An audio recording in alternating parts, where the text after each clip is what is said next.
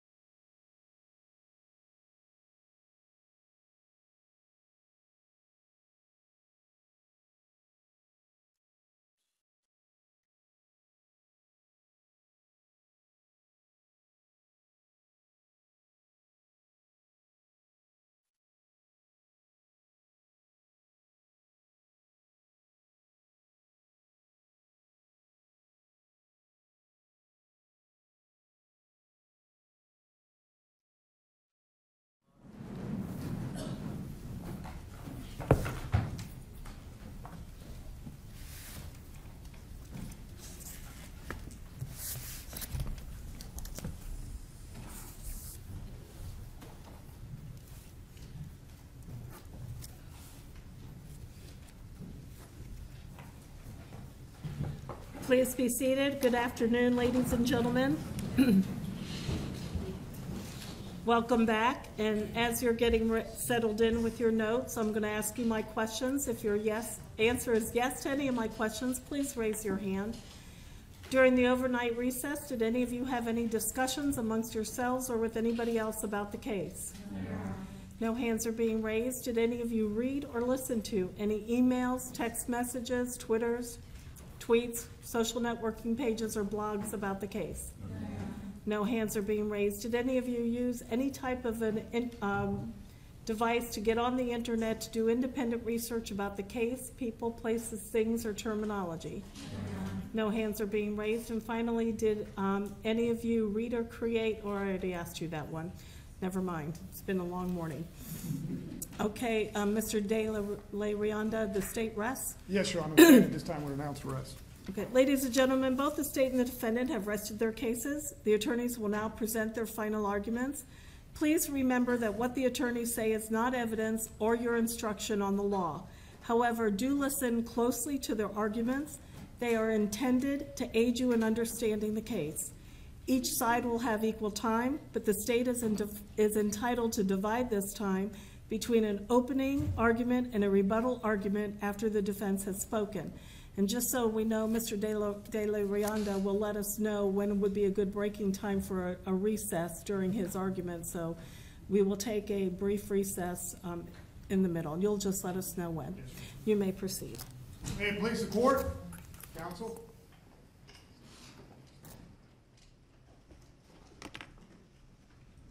Good afternoon.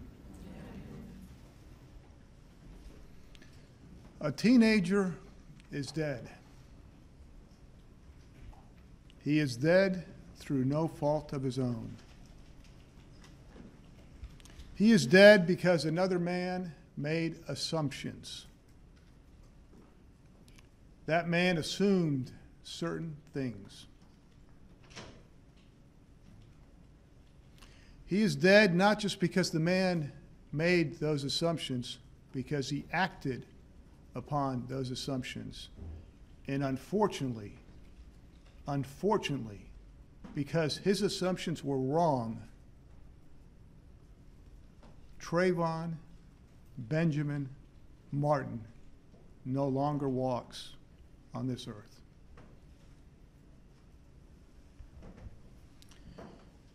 The defendant in this case, George Zimmerman, acted upon those assumptions.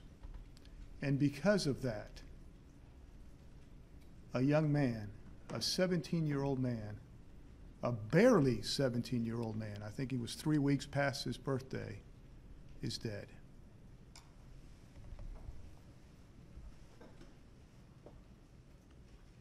Unfortunately, this is one of the last photos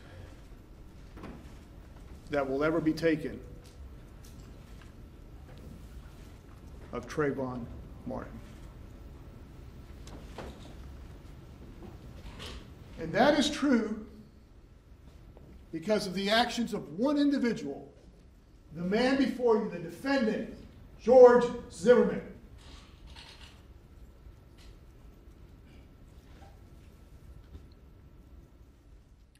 A man who, after shooting Trayvon Martin,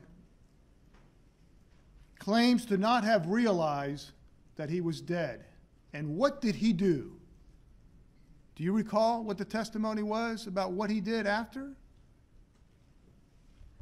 Did he render or attempt to render the same aid that those heroic officers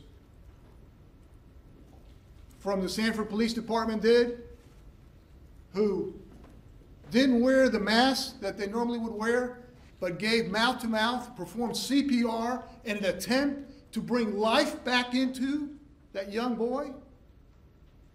Did he do that?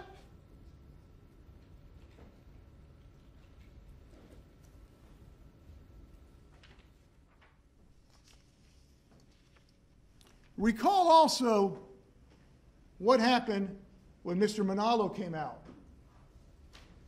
And recall also what happened when the officer came out and that they handcuffed him. And recall what he told Mr. Manalo, please call my wife, and that apparently Mr. Manalo was taking too long or something. And he said, just tell her I killed him. Just kind of matter of fact.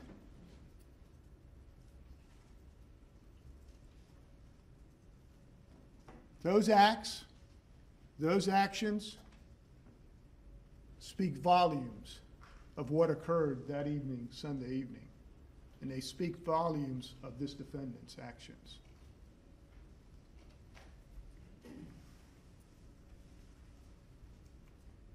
Sunday, February 26th, 2012, at 7:09 p.m. at the Retreat at Twin Lakes Townhomes. Now, you're obviously aware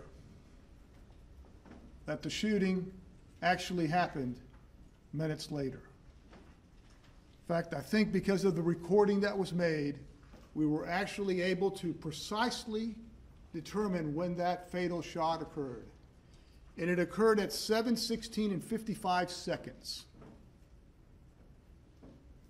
But I would submit that the events leading up to this murder actually occurred not just earlier that Sunday evening, but months before.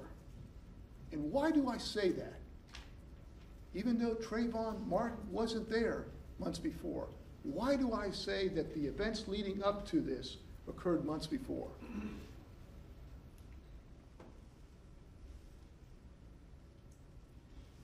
You recall the testimony of several people, but most importantly, the evidence you heard from this defendant's mouth when he was being interviewed by Investigator Singleton.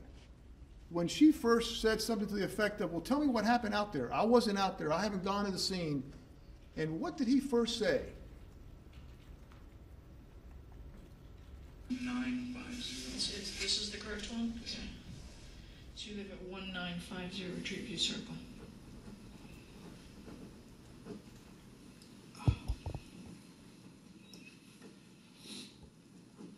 Okay. I'm just gonna keep quiet and you tell me the story. You tell me what happened tonight, okay? Okay. Just tonight.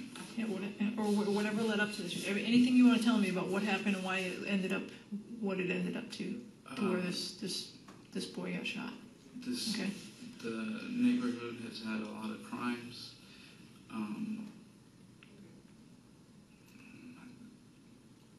My wife saw our neighbors get broken into and she got scared. Are you talking about the residents or vehicles? The residents. Okay. While it was occupied. So I decided to start a neighborhood watch program in my neighborhood. Okay, what is the name of the neighborhood? Retreat at Twin Lakes. Now, those actions weren't anything sinister or terrible or evil or of ill will. Those were actions that occur throughout the United States and many cities, unfortunately, where crimes occur in a neighborhood and people get together and form neighborhood watches or other associations to deal with it. There's nothing sinister or wrong with that. But in this particular case, it led to the death of an innocent 17-year-old boy. Because this defendant made the wrong assumption. He profiled him as a criminal. He assumed certain things, that Trayvon Martin was up to no good. And that is what led to his death.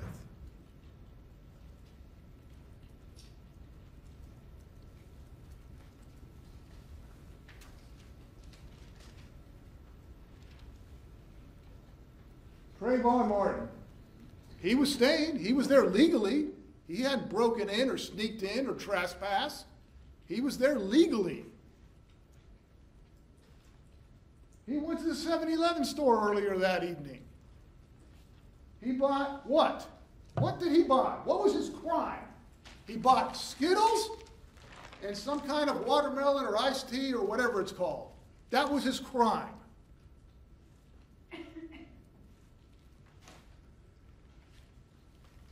He had $40.15 in his pockets.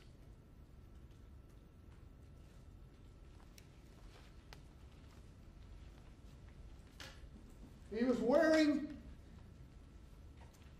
a photo button, and he was speaking to a girl in Miami. He was minding his own business. But apparently, this defendant decided that he was up to no good, that the victim was up to no good.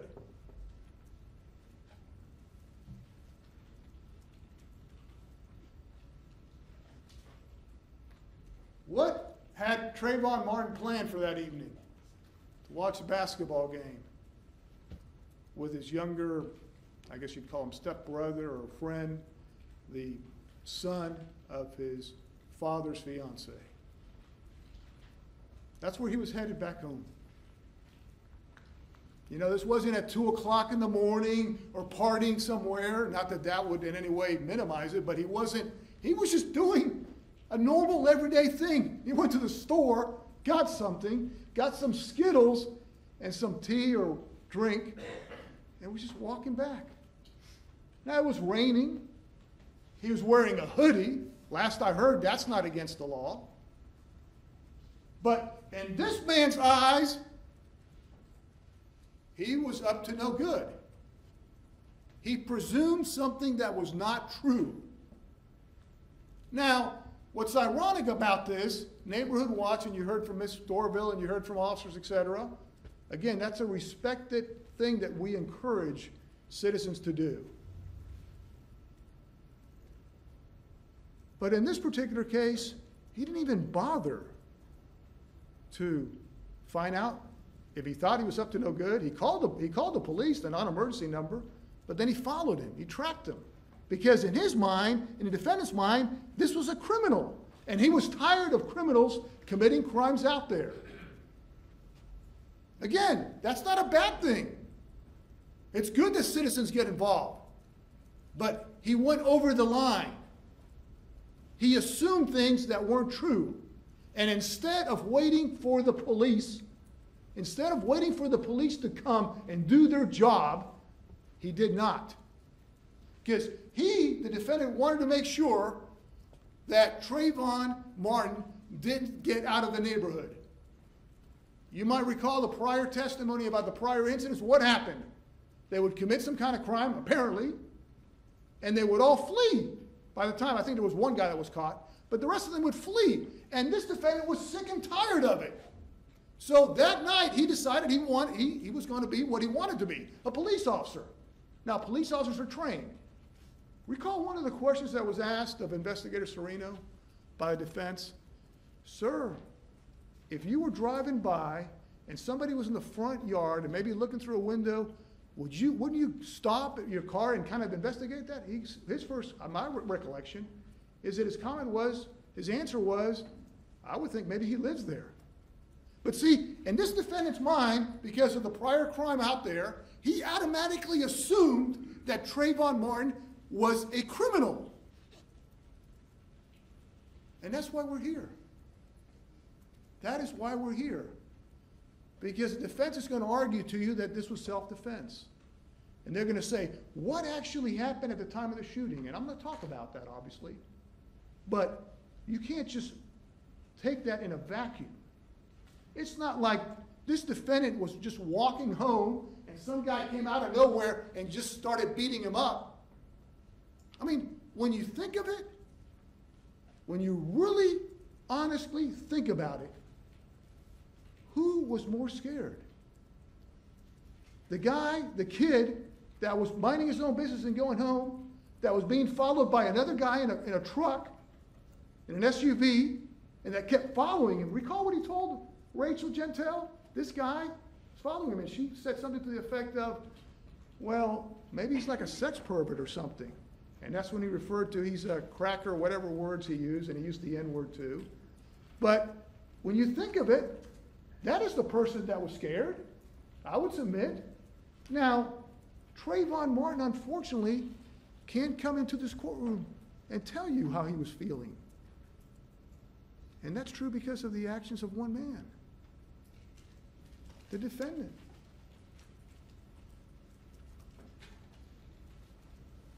Let's talk about the defendant that night.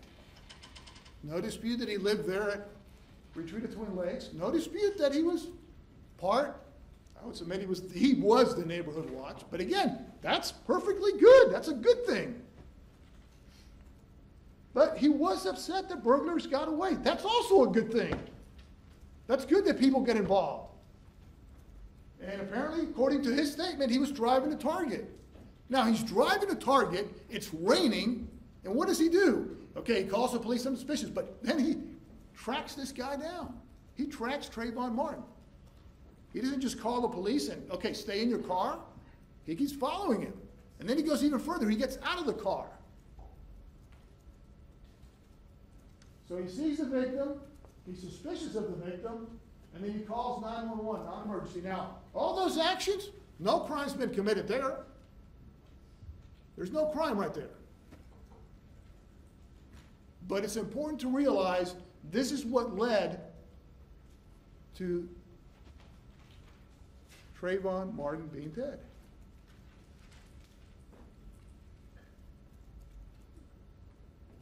The defendant, 28 years old, 5'7", 204 pounds, and armed.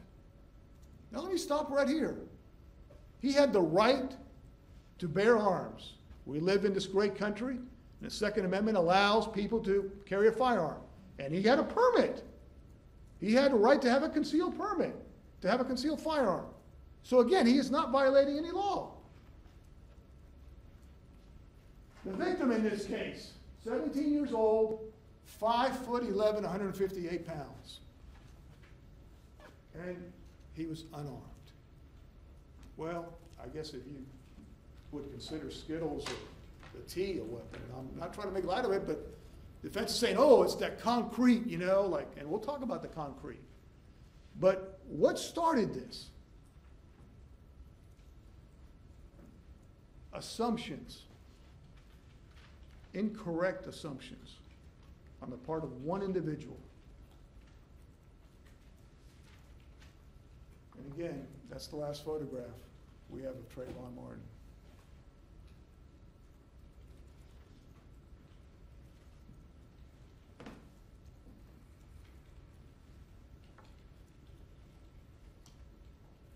This innocent 17-year-old kid was profiled as a criminal. To quote the defendant, and pardon my language, he was one of those assholes that get away. Pardon my language. He was one of those fucking punks. Now, the defendant, Mr. Zimmer, didn't scream that out, and so the defense will argue, well, that shows that he didn't have any ill will or hatred. No, I would submit to you that he uttered it under his breath, and that itself indicates ill will and hatred, because he was speaking to the 911 or non-emergency person.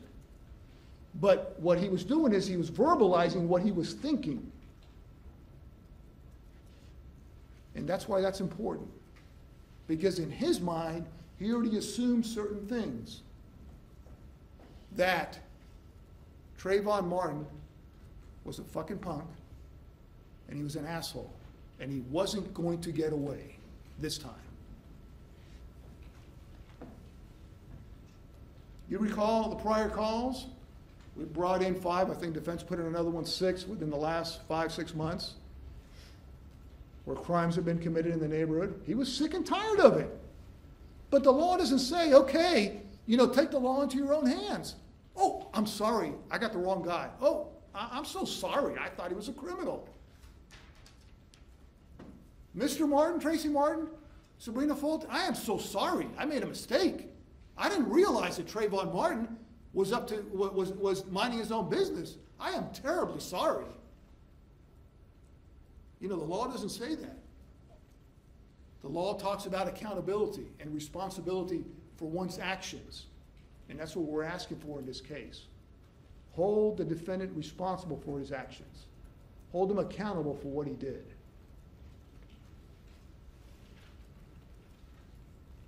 Because if the defendant hadn't assumed that, Trayvon Martin would have watched the basketball game.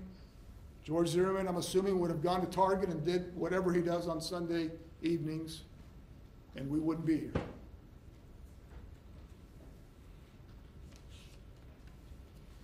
The law doesn't allow people to take the law into their own hands. It doesn't allow, quite frankly, even the police to take the law into their own hands. The police had gotten called out there, they would have done, they would have, okay, what are you doing here? Can I ask you what you're doing? Do you mind telling me? And under the law, they're allowed to ask somebody that's walking the streets. The person can ignore them or not. That's not a crime. Most people say, listen, I'm right here, I'm going home. You know, you want to come? But this defendant didn't give Trayvon Martin a chance. Recall the testimony of this defendant in terms of the interviews, and I'm going to play certain parts for you. But recall how he says that at one point that Trayvon Martin is circling his car? And my point in saying that is, number one, you've got to determine whether that's true. But let's presume that part is true. And he says he's got something in his hands. Why does this defendant get out of the car if he thinks that Trayvon Martin is a threat to him? Why? Why? Because he's got a gun. He's got the equalizer. He's going to take care of it. He's a wannabe cop. He's going to take care of it. He's got a gun. And my God, it's his community. And he's not going to put up with it. And if the police are taking too long to respond, he's going to handle it. Now, did he go over there and say, I'm going to kill this kid? No. This isn't first-degree murder. It's not premeditated. But his actions resulted in the death of a 17-year-old boy. Did they not? I mean, do you have an innocent man before you? Is it really self-defense when you follow somebody? First of all, when you profile somebody incorrectly, when you automatically label him a criminal because he's acting in your mind, and in his mind, excuse me, as suspicious, because he's wearing a hoodie, because it's raining and he's walking the streets or not walking fast enough.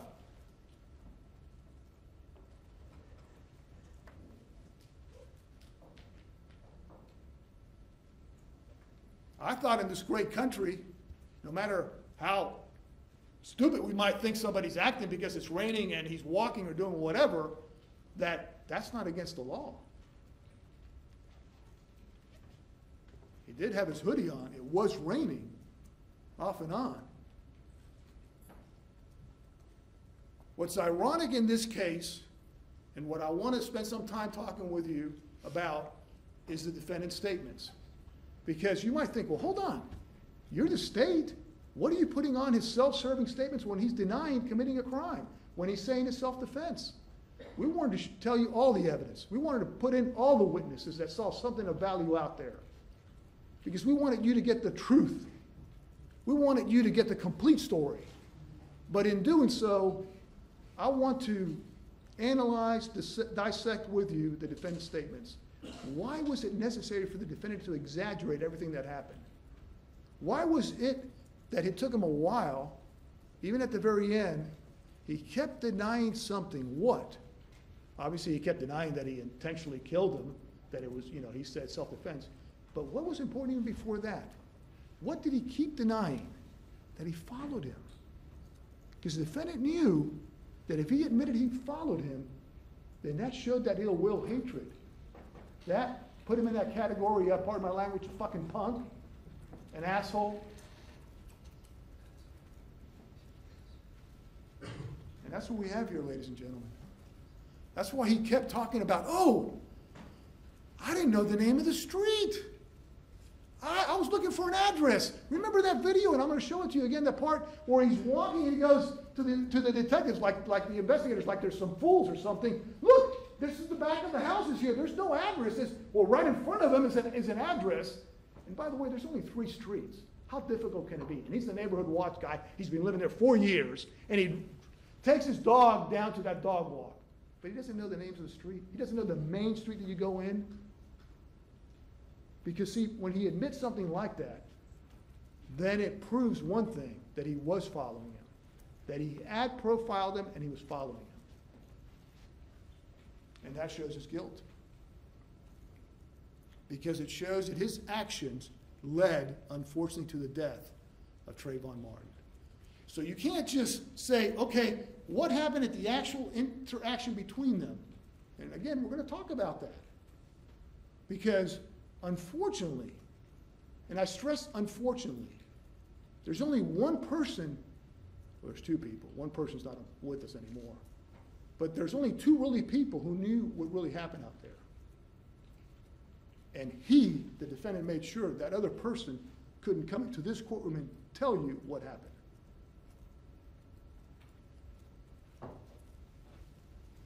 He, the defendant, silenced Trayvon Martin. But I would submit to you, even in silence, his body provides evidence as to this defendant's guilt. And why do I say that? Because from DNA, from lack of blood, other stuff, his body speaks to you, and even in death, and it proves to you that this defendant is lying about what happened. Do you recall one of the things we talked about at some point with one of the witnesses, I think it was Dr. DeMaio, a very impressive, distinguished doctor, about this photograph the defense keeps parading? Recall what I did? I said, what do you expect? Blood. And I'm going to show you the photographs. Not just at the medical examiners because they're saying, that Dr. Bao, he's incompetent, he didn't know what he was doing. No, I'm going to show you the photographs at the scene, which show what? No blood in his hands. Now they're going to say, it was raining that night. Wow.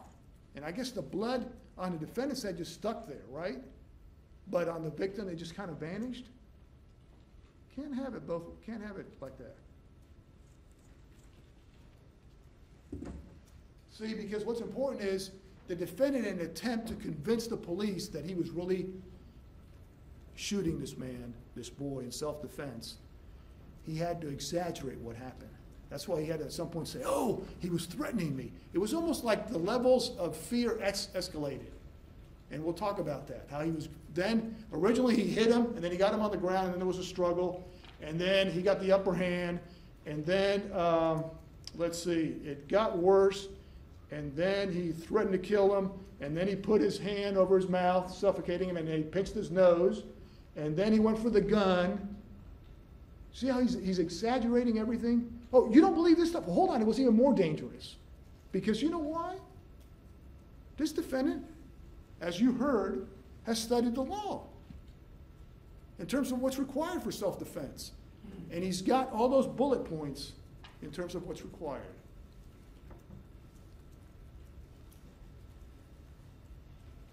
So, if you take one word out of here that I would submit to you shows this defendant's guilt, it's assumptions on the part of the defendant.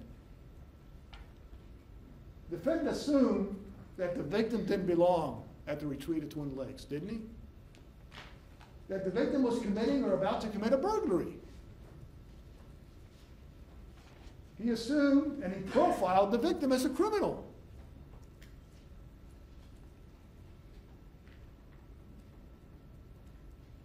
He assumed that the victim was one of those that always got away.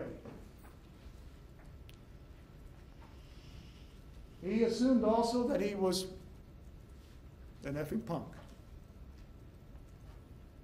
And that the victim was going to get away before the police arrived. Now, what didn't the defendant do? Let's assume he was assuming that. And again, assuming something is not against the law by itself. Unless you're wrong. Well, let's assume at that time he legitimately thought that Trayvon Martin might be committing a crime. Okay, he called the police, non-emergency number. It's a good thing. But what did he do? He didn't, when this victim is coming up to him and he claims circling his car, like, what are you doing, man? What are you following me for? He didn't say, hold on, I'm sorry, I'm with the neighborhood watch. Or do you, can I assist you in some way? You look lost, or you look like you don't know what's going on. Can I help you? Can I give you a ride? Or let's say he was scared of him, but he could have said, do you live around here? Can I call the police? Can I call a friend? He didn't do that. He didn't take any action because he already in his mind had assumed that he was a criminal. And he wasn't going to give him any benefit of the doubt. Did he roll down the window and identify himself as a neighborhood watch? Just say, listen, I've called the police. I'm not a bad guy. I'm not a pervert. I'm not following you for anything, whatever your name is. But you mind waiting? The police are on their way. They're going to be here in about 30 seconds or a minute. Sometimes they take a little bit longer. But would you mind waiting here? I'm a little suspicious of what you're doing. Would you mind waiting? He didn't do that. Did he wait for the police? No. Did he wait inside his car? No. Did he let the victim know he wasn't a weirdo? No. So let's talk about weighing the evidence. In terms of what the instructions the court will give you an opportunity to see and know. Were the answers that the witness gave straightforward? Did anybody have an interest in the outcome? And did the evidence agree with the other evidence? Are there prior inconsistent statements? And again, use your God-given common sense.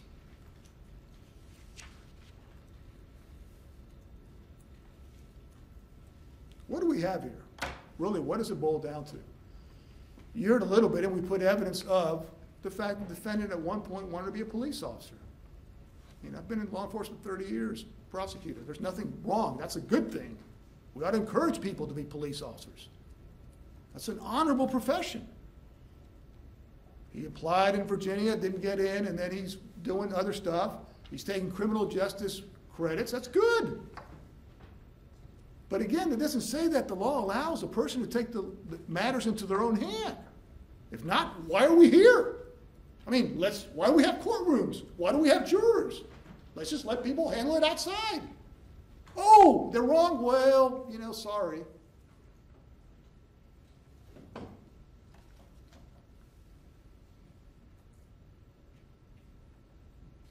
So I want to talk about the witnesses.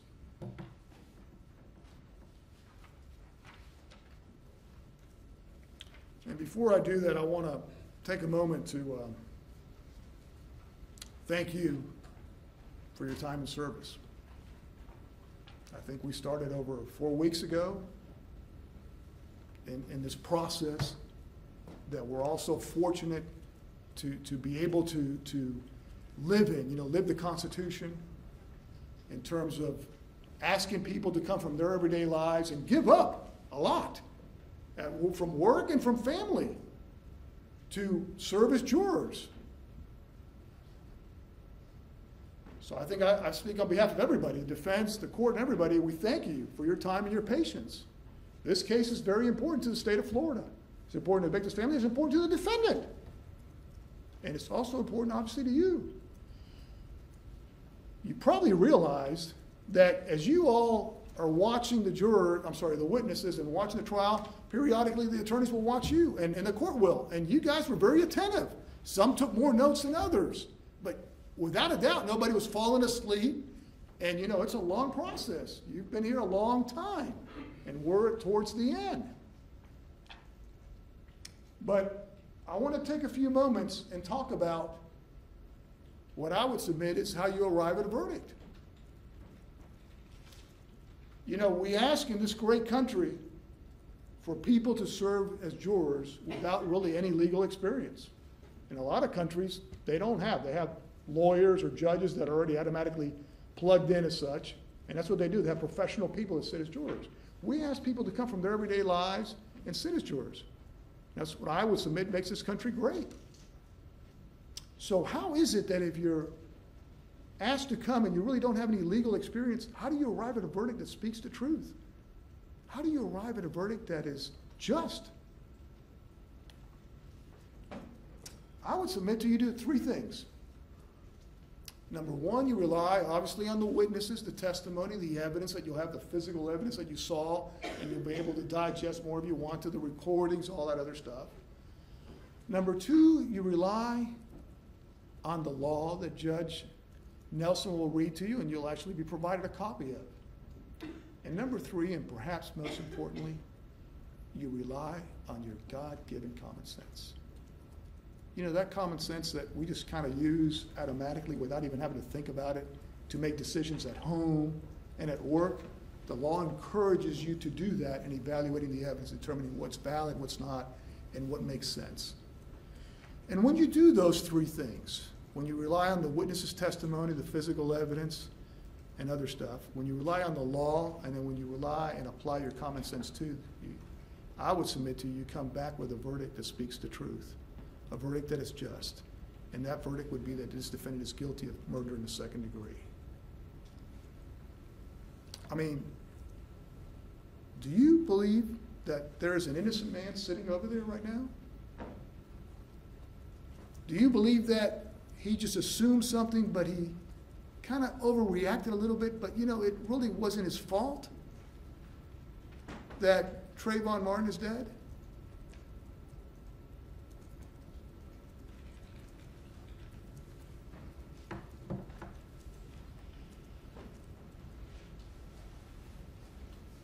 Do you believe that this was just kind of a struggle or an argument or a discussion or a fight that just kind of got out of hand? Perhaps. But who started this? Who followed who? Who was minding their own business? And again, of the 2, who was the one that was armed? And who knew that they were armed?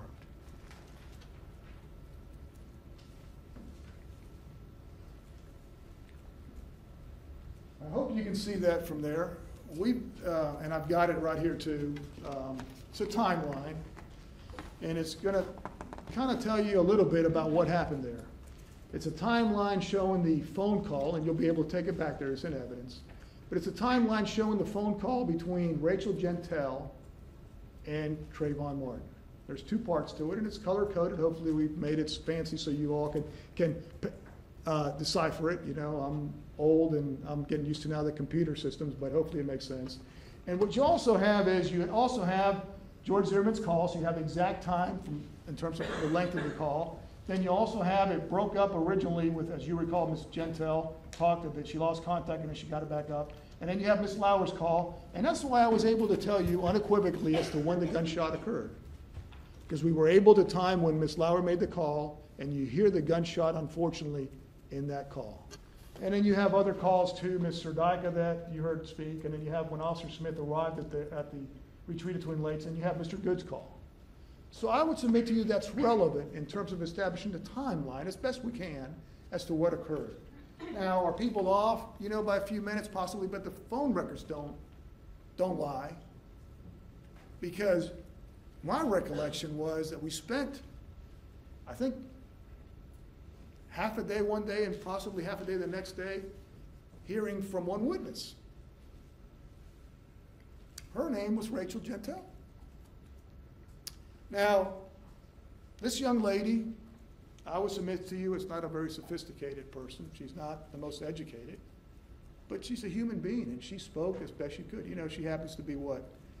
Haitian or of Haitian descent. And, made a big deal about, oh, you can't read cursive. Yes, you can, unfortunately. She's what, 18, 19? But did what she tell you as best she could, and maybe her English wasn't the best, maybe her speech, her language was a little colorful. I think she referred to me as that bald-headed dude and referred to other phrases to describe other people. But did she speak the truth? Because when you think of it, she was the person that was speaking to the victim. And really, the conversation that she had with the victim, nobody would know whether she's telling the truth or not other than her. I mean, we have the phone records that established it, that there's no dispute that they were talking. But what I'm saying is, she didn't have to, she could have embellished, she could have lied about what the victim said, and when she referred to the guy that was following him, that creepy guy, when she said to him, he's probably a pervert or a sexual something, why is this guy following you? And Trayvon Martin said he's what, a white ass whatever cracker or whatever. She didn't color it. Yeah, when she talked to the victim's mother, she didn't use that language, but she didn't come in here and lie to you about that. I mean, she could have, and nobody would have known the difference. It wasn't like her conversation was being recorded. But see, her use of colorful language doesn't mean that her testimony is less credible, just because she's not a highly educated individual.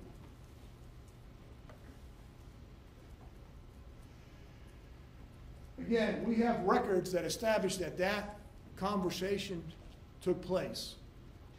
So there's no dispute about that. And those records are up there. But let's talk about, she spent hours on that witness stand. Why?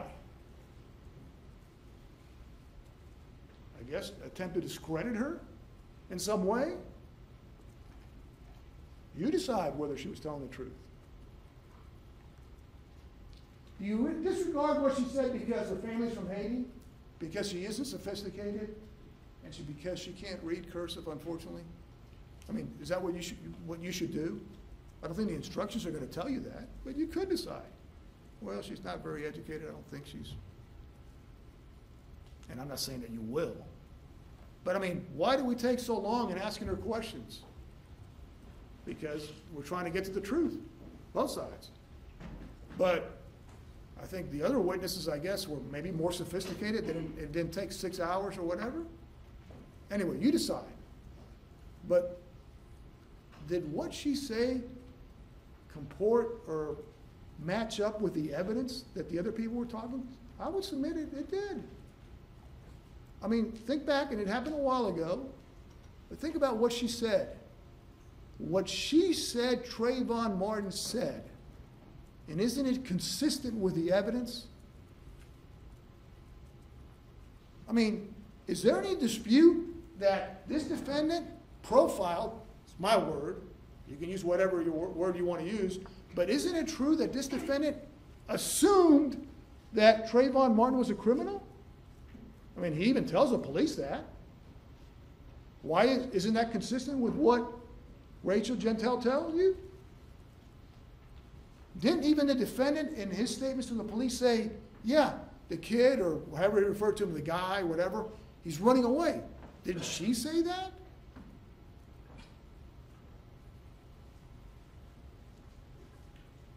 I had a dream that today a witness would be judged not on the color of her personality, but of the content of her testimony. On the content of her testimony. Just because she's got a colorful personality, just because she referred to me as a bald-headed dude or whatever, that doesn't mean her story, her statements aren't accurate.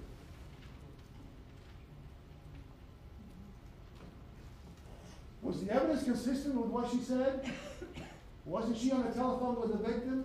Isn't it true the defendant was following the victim? Didn't the victim attempt to get away? Didn't the defendant confront the victim? I don't think the defense will admit that.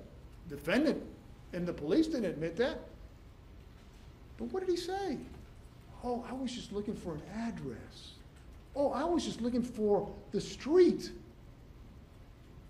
Oh. You were minding your own business, and all of a sudden, this victim that you were following just decided to all of a sudden attack you out of nowhere.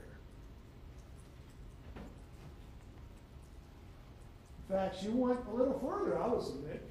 She warned the victim that maybe he was a sexual pervert. And again, colorful words were used by her to describe the defendant in terms of what the victim had described the defendant as. I would submit to you that that's an example that she's telling the truth. Now, she did lie about funeral and about her age originally to the police, to me, to the mother. Why? Okay, she's guilty of that. She didn't want to go have to see the body. She didn't want to deal with it. And she lied to the mother of Trayvon Martin.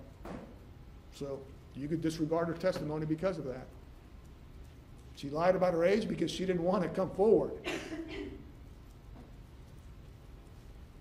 Maybe she realized that she might have to testify and people would find out that she can't read cursive.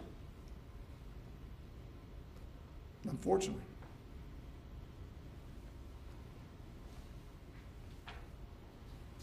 We have the defendant's non-emergency call. No dispute about that. That's recorded.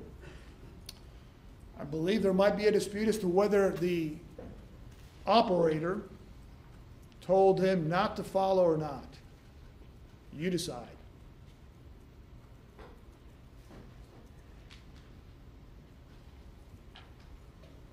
What was in that recording? Okay. These assholes, they always get away. Why was it necessary to say that under his breath? Doesn't that kind of demonstrate what the defendant was feeling at the time? I mean, that wasn't information that he was providing to the operator, like, okay, he is a, pardon my language, an asshole, so when the officer comes, he can go, pardon my language, asshole, asshole, where are you? That wasn't a description so that the officer could identify him, was it? Why is he uttering that word? Other than that's how he feels. Now, defense may get up here and tell you, oh, he was just angry. Well, you decide. I would submit to you on behalf of the state of Florida, that's more than a little angry. That's frustration. That's kind of ill will, hatred, that you've made up your mind he's a criminal, and you're tired of these criminals committing crimes, and my God, he's not going to get away.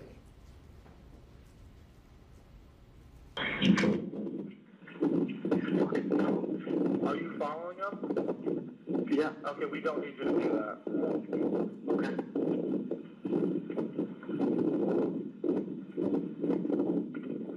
All right, sir, what is your name? Why was it necessary to, again, utter the words effing punk? If he hadn't already in his mind determined that he was a criminal, that Trayvon Martin was a criminal, and he was not going to get away. Recall the testimony in terms of the entrance And again, we talked about the fact that there's only 3 streets. This is one. This is the one that circles all the way around, and there's another one. But of course, he claims to not know the street that he comes in every day, in and out, Twin Tree Lane, right here. He claims to not know that street. And ladies and gentlemen, I'm going to show you in that interview, with one of the interviews with the detective in the car leading up to it, he makes reference to the street name. And then, like, a minute later, he's talking about, I don't know the name of the street.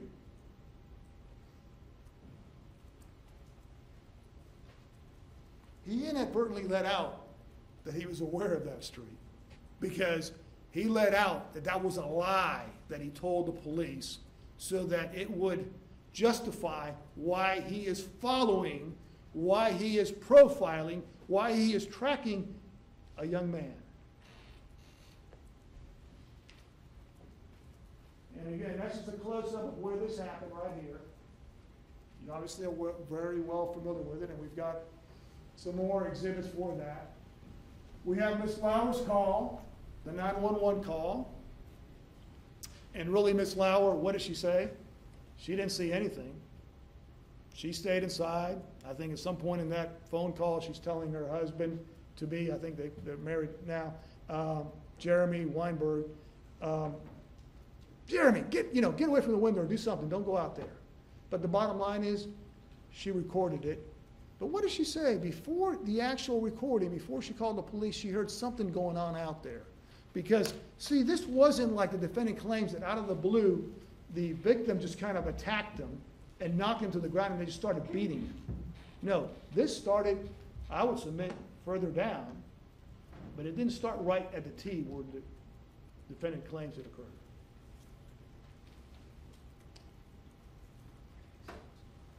Ms. Serdyko, you heard from her too.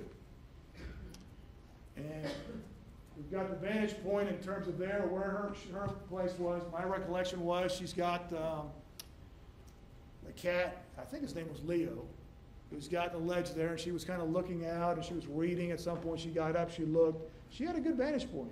She did observe something. And what did she tell you?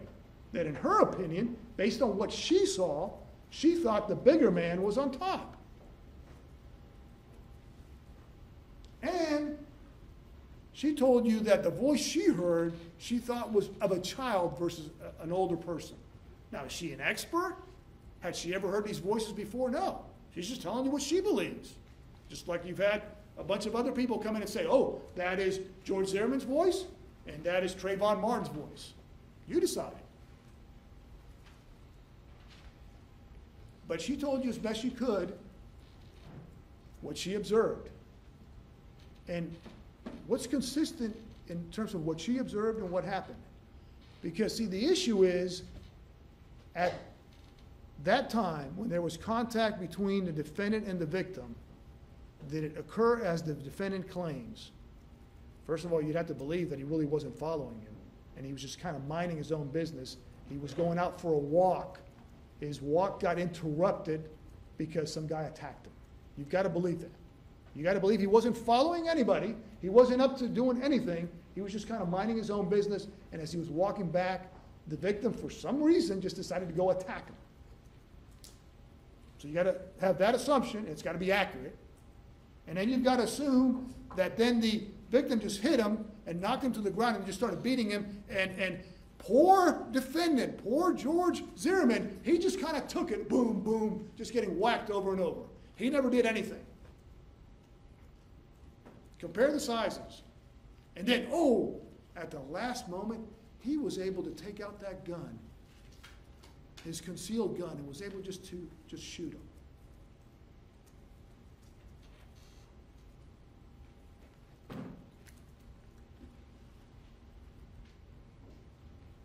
You had the testimony of John Good, who did call 911, and the time frame is important in terms of when his call was made. I think in opening statements, the defense told you that, represented to you, that he is the eyewitness. He is the crucial eyewitness. He's the only eyewitness. I'll beg to differ, but again, what's important is what you think. let's talk a little bit about John Good. What did John Good tell you? He saw what he believed was the victim on top of the defendant. Now, he did not see the shooting. He saw prior to the shooting. I would submit to you, when you kind of put all the witnesses together, that there wasn't just like the defendant knocking the victim down to the ground and then just staying on top of him, beating the hell out of him. I would submit to you that there was contact between them, that there was a fight, there was a struggle. Ironically, of the two, one of the individuals is the one that's had, what, 18 months MMA fighting? Oh, but of course he's just a pudgy, overweight man, is I think what Mr. Pollack said. He really didn't progress beyond the first level, but he's the one that's had MMA training of some type.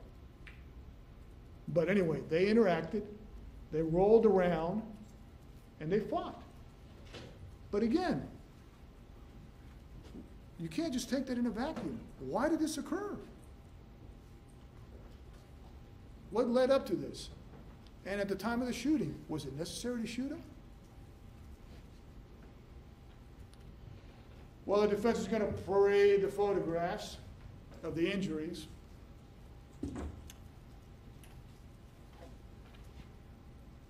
I don't think I need to show you the one photo that counts, do I? The ME photo. Who suffered the most serious injury of all?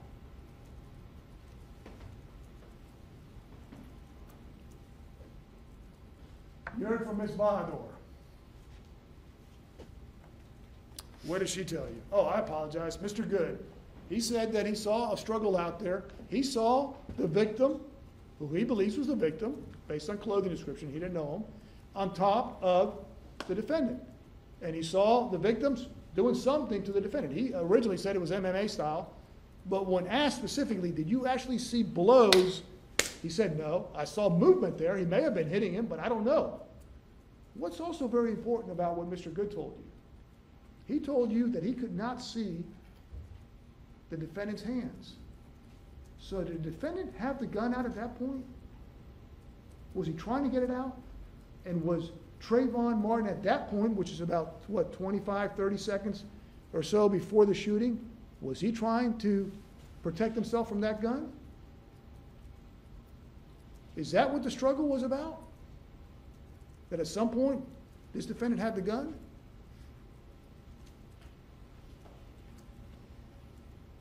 The defendant claims at the very end, right before, unfortunately, he had to shoot the victim, that the victim grabbed the gun. Unfortunately for him, the truth comes out, and it refutes what the defendant said. Recall the testimony of Mr. Gorgon in terms of the DNA. There wasn't any on the gun. Recall what he told his best friend, Mr. Osterman, what the defendant told Mr. Osterman, not like a month later, that same evening, meaning the morning after, when he picked him up at the police station and drove him to his house, that the victim had grabbed the gun. Not the holster, grabbed the gun. Excuse me, in fact, Mr. Osman told you he wrote a book about it with his wife. Ms. Bahadur told you that she heard something out there. I think it was either Ms. Bahadur or Ms. Serdaika heard something like no. I think that kind of matches up with what Rachel Gentile told you about, like, get off of me or something to that effect. Again, you all took great notes. I'm sure you paid attention to when the witnesses were out there. So I'm not going to cover every little minor point, but it's consistent with what Rachel Gentile told you. And she described, my recollection was that she described, she lives right here at 2841, she described movement this way. Was the victim headed home, as Ms. Gentile told you? And I need to show you the bigger diagram, because you know what's ironic? Is recall, even the defendants from the defendant's own mouth, that they always got away in this exit over here, the other exit, and the victim, you might recall, was staying right here. Was he headed there, and did the defendant kind of cut him off. But it's consistent with what Miss Bahadur told you in terms of from her back, left to right. And what did she see? She saw them struggling. That is, defendant and the victim struggling upright. The defendant claims that Trayvon Martin is the strongest guy in the world because he grabbed him, picked him up, and then transported him, what, 20 yards, 30? You saw the pictures, and I'll talk about the diagram, but he claims that he pushed him, or pulled him all the way over here. Recall where all the items are in connection to where the victim ended up?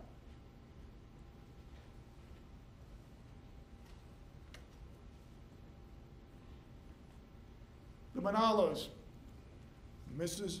and Mr. Manalo, talked to you about what they observed, or what they really didn't observe. My recollection is Ms. Manalo said that the bigger person was on top. They made a big issue, the defense, in cross-examining her. Hold on, but you did see some photographs on TV, and the photographs you saw were of Trayvon Martin, and showed him playing football in like a football uniform. Yeah, that's true. But I still think the person on top was the bigger person. Now, she didn't see the shooting. My point is that there was a fight there. There was a struggle, and at some points it appears, based on the evidence, that the defendant was on top, and at some points the victim was on top. It's wrestling, struggling, whatever you want to call it. But why did it occur? Why did it occur? If you believe he's an innocent man, then you believe that the victim just decided to come up and just smack him. Smack the defendant, and the defendant fell to the ground, and the victim just started beating him up for, we don't know, but for some reason. And that the defendant really wasn't following him. The defendant really was just kind of walking back to his car. The defendant was truthful when he was telling the police that he was just kind of trying to find out what the address was, or he was trying to find out what that street name was.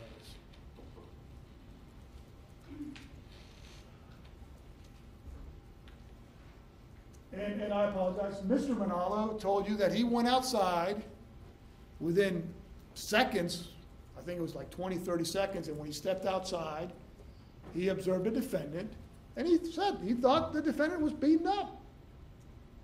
He said the defendant was doing something, acting, and then he said he asked him about the phone and talking about calling his wife. And that's when he made that remark, just tell her I killed him or I shot him.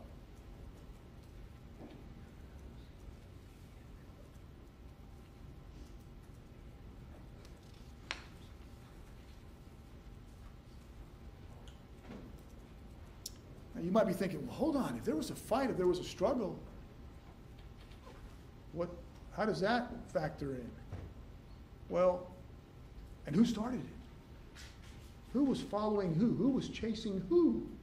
Who had the right if they were being chased? Does the defendant have the right to self-defense? I'm sorry, does the victim? When he's being chased by this person? You'll hear the facts in this case, and you'll hear in terms of whether the defendant was chasing him or not.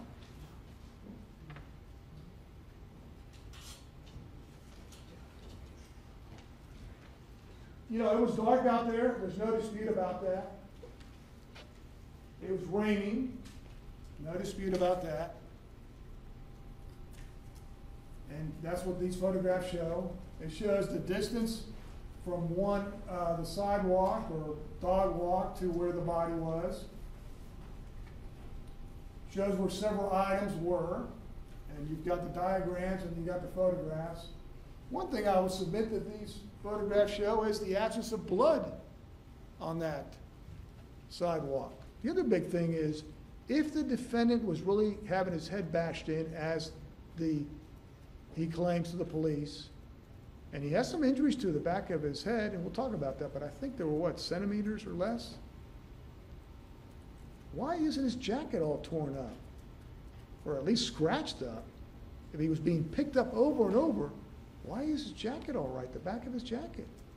You think about that? Or is he exaggerating what happened? Flashlight, that was with the key ring, and that's the one that was still on. Stage Exhibit 10 showed another angle in terms of the evidence out there. In terms of there apparently was some slope, and we'll talk about the significance of that because based on what the defendant told police. And again, this is showing Stage Exhibit 15, so the body was covered up. That's the other flashlight that the defendant had, and I think he told the police that it stopped working or something. If you want to, check again his statements to the police. Was he carrying it in one hand? Why was he carrying it in one hand? Okay, I guess he took it out there to see, tracked down Trayvon Martin, and then it just stopped working, so he didn't put it in his pocket. I guess he was carrying it in his hand.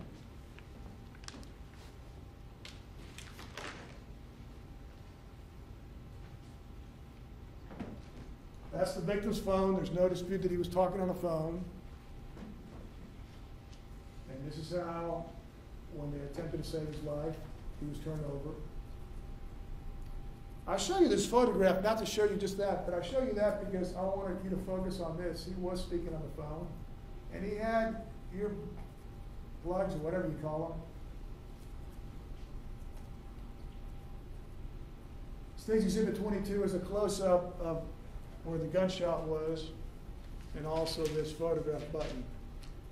One thing I'd suggest to you that might be important to note on that is there was a big deal made about the jacket or the hoodie or the sweatshirt, how it had to be consistent with the can and how to do that.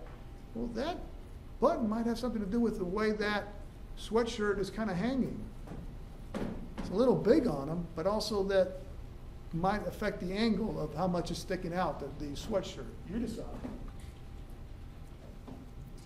Stage Exhibit 23, why is that important? Do you see any blood on his hands? On the victim's hands? Stage Exhibit 24, do you see any blood on his hands? I mean, is there any dispute that the defendant's mouth, nose, had some blood on it? How come there isn't any blood on the victim's hands? Because the argument was made or suggested to you in terms of the cross-examination of the medical examiner and all that. Oh, you had to wash his hands, so that was inaccurate. You know, you all didn't know what you were doing there. Well, right there at the scene, where was the blood? The other interesting thing is that I will submit to you, just based on the evidence, I don't know what you call this, I don't know if it's a drawstring or what. Why is one of them a lot longer than the other one? Was the defendant maybe pulling on that as the victim was trying to back out? It's ironic that you see how one is pulled all the way down? And which side is it on?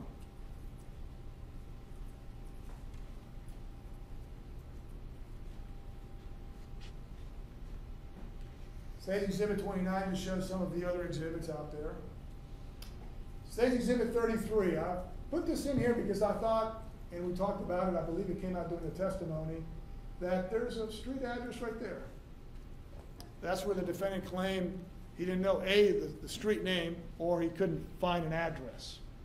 Even though he's lived out there 4 years, he takes his dog out there, or dogs out there to walk, but he doesn't know that there's street addresses because this isn't just like some fancy or just regular neighborhood that all the houses are different. These are kind of cookie cutter. They're all the same. But he didn't know that there was addresses out there, so that's why he had to walk that long distance to find the address or find the street for the police to aid him. Stage Exhibit 36, those are just some daytime photographs kind of showing you the area in terms of what happened out there.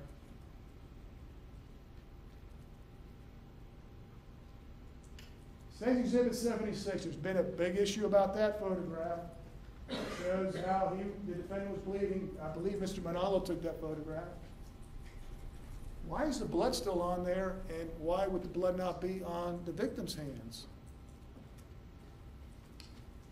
It's interesting, too, the direction of the blood, and we'll talk a little bit about that in terms of what happened. Stage Exhibit 77, this is again Mr. Manalo before the police got out there. Where are the victim's hands? But under his body? What did the defendant claim to you? He used police jargon in terms of suspect and, well, the police, of course, they always spread out the arms, the hands to make sure there's no weapon there. Because he's trying to tell the police that what happens is he was scared, and he at one point said, oh, I thought he had something in his hand, so I was checking for that weapon. That's what I was doing. Well, it's inconsistent with the physical evidence out there. Now, defense may argue, hold on, didn't Dr. DeMaio say that you could take out a person's heart and then they could live for 15 seconds and that the person could kind of walk or do all this other stuff? Okay, so you take out the heart, then the defendant kind of moves him and spreads out his hands, and so he's taking even more blood pumping out, and he's able, and then the victim just kind of happens to just kind of lift himself up and put the hands underneath? I don't know. You decide. Why did he have to say that? Because it's part of him wanting to be a cop. And that's what police officers do. Even when they shoot somebody, they usually handcuff them. Even if the person is dead, I mean, they handcuff them just for security purposes. The other interesting thing is, you recall the flashlight the defendant had in terms of in relation to where the body was. And again, the photograph that I showed you, State's Exhibit 79, that was showing, I think, one or a few witnesses out there. And State's Exhibit 80. Those are the two photographs that were showing out there that was taken, I think, by Officer Wagner. Defendant's gun. Do you recall what we heard about that from an expert regarding DNA? Swab from the pistol grip matches the defendant. And Trayvon Martin's excluded. That is inconsistent with what the defendant claimed to Mr. Osterman. Told the police he was going for the gun. He told Mr. Osterman that he had the gun or grabbed I think he described what part of the gun he grabbed. And then there's other test results, not limited, and then no determination made on the other side. In the holster. You had also, I would submit, relevant the fingernail scrapings of the victim in this case. What were the findings? No DNA foreign to Trayvon Martin, no DNA results at all. So the victim in this struggle that the defendant claims he had with him when he was trying to kill him, basically, or shut him up so that he couldn't speak, where did all the blood go? Where did all the defendant's blood go? While we're on that subject, the defendant claims that he was the only one yelling out there. So all the cries for help were only him. You got to decide whether it was him or whether it was Trayvon Martin or whether it was both of them. It had to be one of them or both. But if he's yelling and if he's down and if he's got all this blood and he's swallowing the blood, how's he able to do all that? And why is there a consistent, in terms of yells of help, help, help, help? Why isn't it muffled down? Why is he able to yell if the defendant claims the victim was, how's he going to talk? Or is he lying about that? I would submit to you that's another lie. You saw that the hooded jacket was checked, and I'm just giving you very quickly the DNA results. You've got an exhibit there that's got them all in there. But just to demonstrate to you how thorough the investigation was in terms of the Florida Department of Law Enforcement doing their thorough analysis of the case in terms of the evidence. Remember, we take a, I don't know how far we've gone, the court is online. If you're ready to take a break, we'll take a 15-minute recess. Ladies and gentlemen, please put your notepads face down on the chair and follow Deputy Jarvis back into the jury room.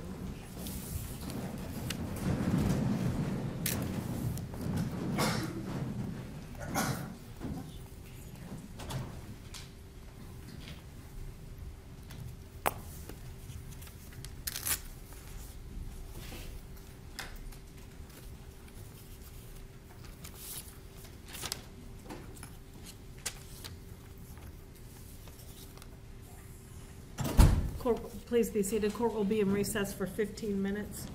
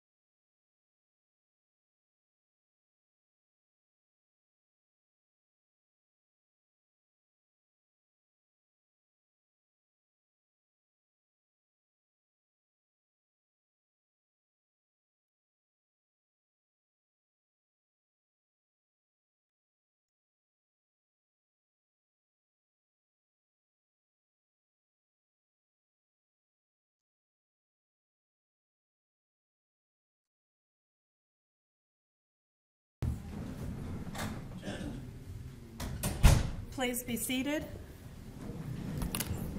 We're back on the record. Is state and defense ready to bring the jury back in?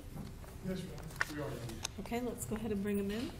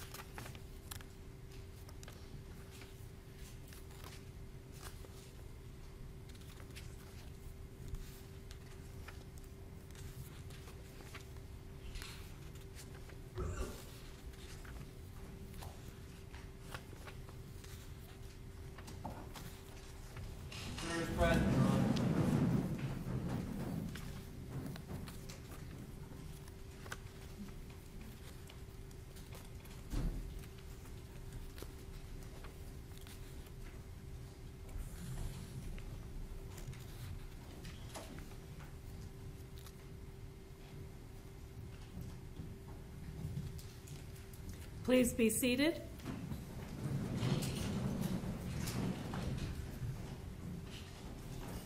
You may continue.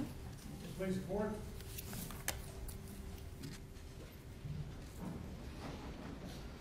I'm showing you a photograph of the left hand of Trayvon Martin. And obviously, in addition to the gunshot wound, that was the only other injury that was observed when the autopsy was performed. As you can see from that photograph, there is a very minute or small injury right there, and then an even smaller one over here, abrasion on his left hand. Recall also the testimony was that he was right-handed. So if the beating was as severe as I would submit Mr. Zimmerman claims, then how did it occur? I guess maybe, well, we can speculate, but I think even Dr. DeMaio said, well, sometimes you hit something and you don't necessarily injure your hands. That's a possibility. Well, that could also be true for George Zimmerman's hands. The defendant, George Zimmerman, two people, one shot to death and one repeatedly lies about how it happened. Why might that be? You wonder? If one is shot to death and the other one lies, why would that person lie? He brought a gun to a struggle or to a fight that he started by following him and wanting to make sure that the victim didn't get away. And now he wants to let you to let him off because he killed the only eyewitness. The victim, Trayvon Martin, who was being followed by this man who had the right to defend himself. Defendant's interview, and you obviously know that he gave various interviews, and I want to just quickly highlight certain parts that I would submit to you are relevant as to establishing why this defendant is lying and why he was caught in numerous lies. And then obviously why it happened. Wendy Dorval, Sergeant Perks, and Officer Buchanan, and I'm the coordinator. And there's been a few times where I've seen a suspicious person in the neighborhood. We call the police, the non-emergency line, and these guys always get away. Okay. What made them suspicious? Any tape or recordings of vehicles that come in and out of that neighborhood? The last time they were down, the cameras It were has broken. the ability, but Why did I put that thing about the camera there? Because as you recall, one of the ploys or tactics that was used by investigators for Rionda was to say, hey, maybe the victim had a recorder or maybe somebody videotaped it out there. He, the defendant, knew that didn't happen because he knew about it. He's the one that told the investigators, hey, contact Mr. Taylor or Leland, whatever his name was. I'll give you his number. It's on my cell phone. So he knew that there wasn't any videotaping out there of this. It wasn't like, oh, he took a gamble, you know, and he was really defending himself, and so he said, hey, I'll volunteer. Go ahead and videotape it. Or I wish there was. No, he knew there wasn't any. So it wasn't like he was forthcoming with that information as like a truthful person. Yes, ma'am. Okay.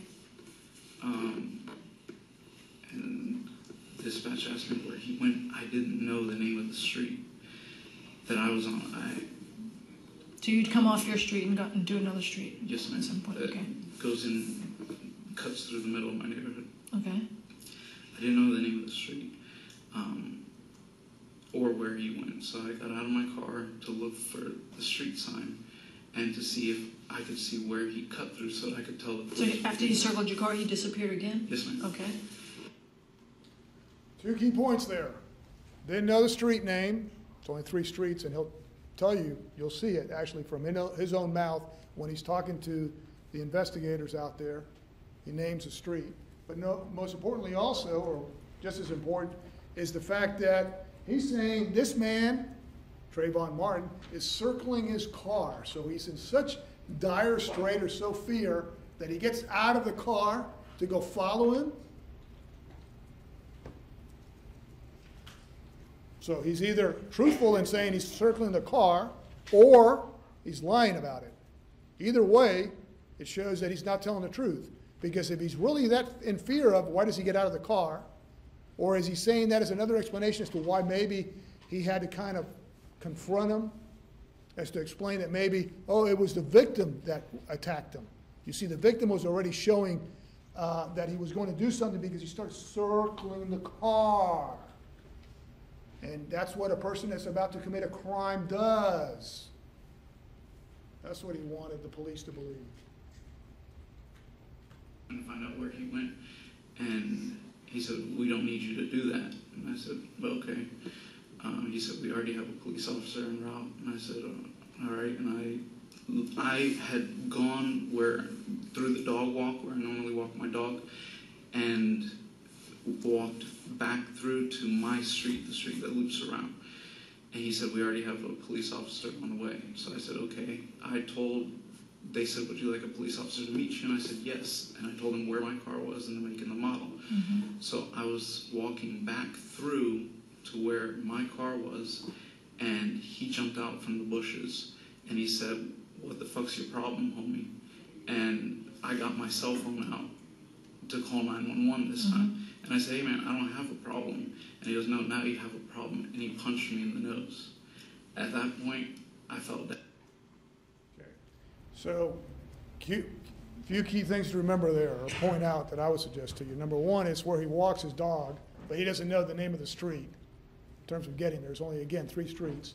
Number 2 is he's walking back, even he's told not to follow him, so he decides to obey, even though he wasn't ordered not to follow him, but he decides to go back to the car. When this man came out of the bushes, you will see that he changes that, and he catches himself, but you'll see it's coming up. Because number 1 is to where those bushes were, but he also, at some point, catches himself when he says, I was going towards him. Oh, he came towards me. Didn't even see him getting ready to punch me. As soon as he punched me, I fell backwards into the grass.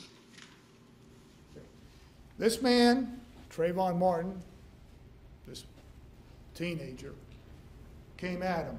Now, he's out there in the darkness, and he's got a gun, but of course, he hasn't taken his gun out, because that would be illegal. He's got the right to conceal it, because he suspects somebody of a crime. He's not a police officer. He can't go arrest him.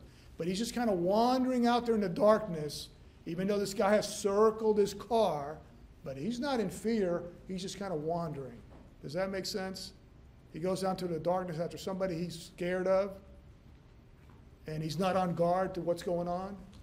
See, because he's got to convince the police, and by virtue of giving that statement to the police, convince you, the defense has got to convince you, that he was just kind of walking and the victim came out of nowhere. Object, Your Honor. Let me approach for a moment. Just tell me your legal objection. Improper presentation of the case law and the law concerning my client's obligations to prove anything. Okay, ladies and gentlemen, at the close of the end of the attorney's closing arguments, I will instruct you on the law that's applicable to this case, and you will be given that law back to the jury room to compare with how you find the facts to be. Thank you. Go ahead. He's trying to convince the police that he hadn't done anything wrong. And on my nose and on my mouth. And he says, "You're going to die tonight." And Again, now he's saying that the level of violence towards him is escalating. Because Trayvon Martin just decides to shut him up by, you know, and the amazing thing, and I'm going to get to this in one of the slides that you will see, or PowerPoint presentations you'll see, he must have had like 10 hands out there, or 10 arms, because he's able to do all this while the defendant's just sitting there, letting him put his hands over him, not doing anything. Does that make sense? my jacket and my shirt came up. And when he said, "You're going to die tonight," I felt his hand go down on my side, and I thought he was going for my firearm. So I grabbed it immediately, and as he banged my head again, I just pulled out my firearm and shot him. Okay. And then what happened? So the gun wasn't exposed earlier. He's getting beat up, but he hasn't taken the gun out. It's only when the victim starts reaching for the gun. Now, he tells Osterman that he actually grabbed the gun or touched it. But he says he's reaching for the gun, and then I realize as he's holding my hand, one hand over my mouth, one hand over my nostril, I can't breathe, but I see it. He's got that third hand that he's going for the gun. Does that make sense? And the victim only went for the gun because the gun became exposed. Your Honor, with the court's permission, I've had the deputy check it. The gun, and I have to check it again.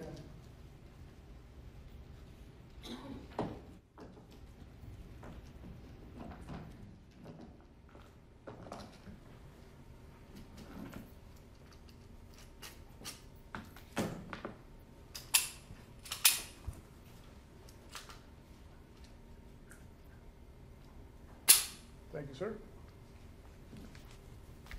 He's got this gun in his holster.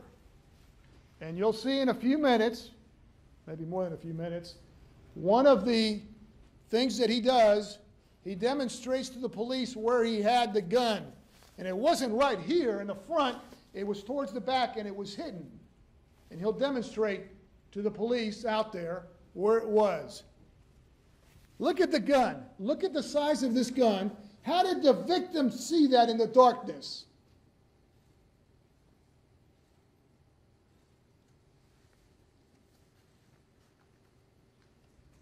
Where was it? It wasn't outside.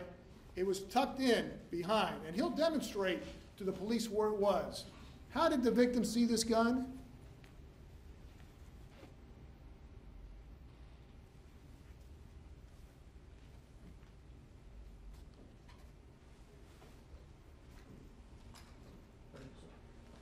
Or is it just another lie that he tells? So I remember once I shot him, I holstered my firearm and I got on top of him and I held his hands on because he was still talking. And I said, "Stay down, don't move." And then a key point in that is that he tells the officers out there, the police station and later out at the scene, that he didn't realize originally that he had shot the victim.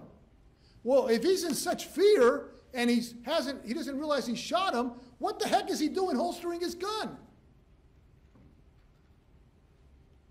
If he's so scared. Or is that just police jargon? That's what police do when they shoot somebody. First, they make sure the person's either dead or handcuffed, and then they automatically holster the gun. But he's got that police jargon talking, and that's what the police are taught. But if he's so scared, what is he doing holstering his gun? Because he claims at one point that the victim said, "Oh, you got me," or something, and he thought, oh, he scared him. Because he's trying to convince the police that he really didn't intend to shoot him at that point. That, yeah, he was in fear, but he really wasn't intending to shoot him. He was just trying to kind of scare him, maybe. Recall, it's always dark. They always come around nighttime. And They always come around at nighttime. They being, pardon my language, the assholes or the fucking punks that are committing these burglaries. Again, going back to that assumption that he made originally when he profiled a 17-year-old boy that had Skittles. That's the crime he committed that evening. Skittles that he didn't even steal from 7-Eleven. He legitimately bought. You saw the videotape. He wasn't instilling fear into that clerk over there because he was wearing a hoodie. But somehow, this man right here became suspicious of a 17-year-old kid who's wearing a hoodie at 7 in the evening or 7:10 in the evening.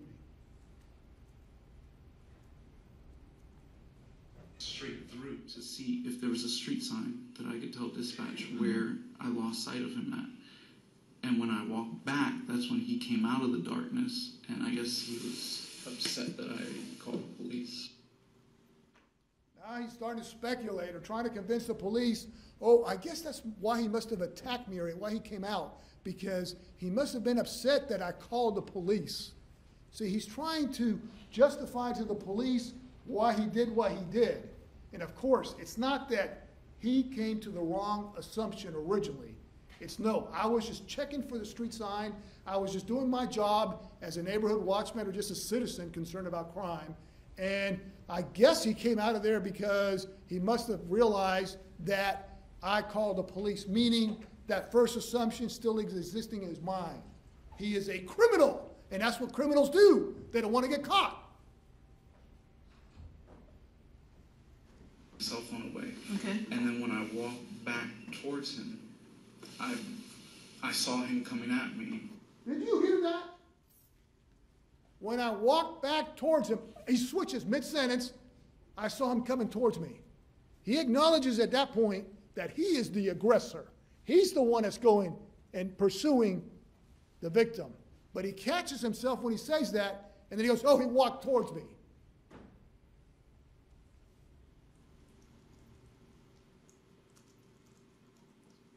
And I went to grab my phone. I don't remember if I had time to pull it out or not. And he claims that he went for the phone. See, because he's got to then explain why he, being a 5'7", 204-pound, perfectly healthy 28-year-old man, is overpowered by this 5'11", 158-pound kid. And he, being the one that's tracking him or following him, he's on guard. He's got 2 flashlights. He's got a gun. This kid is the one that's scared because this guy's following him. He's got to explain why this kid got the upper hand. Oh, I was going for my phone, and I just got distracted. Was he going for his phone, or was he going for a gun? Were they in the same place?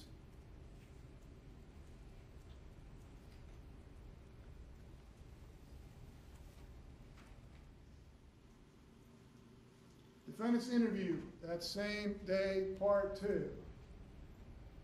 What did he do there? He drew different areas, and it tracks in terms of where he was, where he claims he saw the victim, where the victim just came out of nowhere, where the victim was just kind of looking suspicious. And, you know, you've got that in evidence, so I'm not going to spend a lot of time with that, but he drew the different places where he claims the victim was and what, in his mind, caused him to be suspicious of a 17-year-old boy. Defendant's photographs taken of the defendant that you saw. Defense made a big deal. Oh, he was washed up. Well, you've got this bloody photograph here, and you've got that. I guess, and according to Dr. DeMayo, I guess one of the EMS people out there just kind of put it back in place, put the nose back in place, because you heard from Ms. Fallgate. She didn't see anything. She saw it might be fractured. They don't know. What she recommended is go get x-rays. That's how we verify it. Defendant refused or declined to do that. That's his privilege. But they're going to argue to you, oh, he had a broken nose. Well, first of all, who was following who? Who started the fight or struggle? I circled this because in reviewing the evidence, I thought this might be interesting to you. And what I'm circled up there are his shoes. The defense claims, defendant told the police that he was on his back the whole time and the victim was just wailing on him. Well, and you can look at the actual photograph, there's actually some grass on top and it appears wet, as if maybe he at some point was on top of the victim. Just a minor point, kind of corroborates some of the evidence, the witness's testimony. Says Exhibit 52, the back jacket of the defendant. Wow. Where's all the scrapes, scratch marks, something to reflect all this tension with these concrete that occurred out there? How come it's missing? Back of his head. You recall the testimony? There was two. How small were they? You recall the testimony of the witness, Ms. Fallgate? I think I had her. Tell me how big it was. And I think she was, I mean, it was hard to keep. Anyway, you remember it. Why are his hands not injured? If this 17-year-old young man is wailing on him, how come he's not defending himself?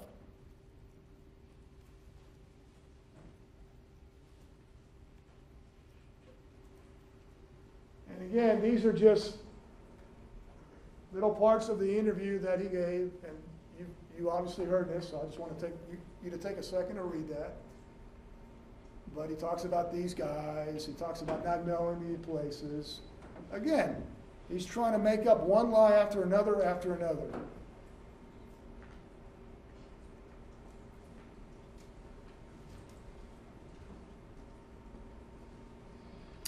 Yeah, he was circling my car. As soon as I saw him coming, I rolled up the window because I was so scared of him.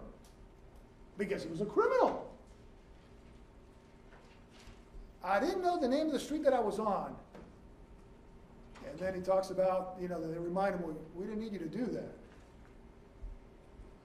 I had already gone through the dog walk, told him where my car was, make and model, jumped out of the bushes, hey man, you have a problem, and then punched me and fell to the ground. And then he's wailing on my head. And I yelled for help. He grabbed my head and hit it into the sidewalk. When he started doing that, I slid into the grass, still yelling for help. Help! He's killing me! And then, of course, this criminal put his hands over my mouth and said, you're going to die tonight. And that's what, of course, led me to the gun.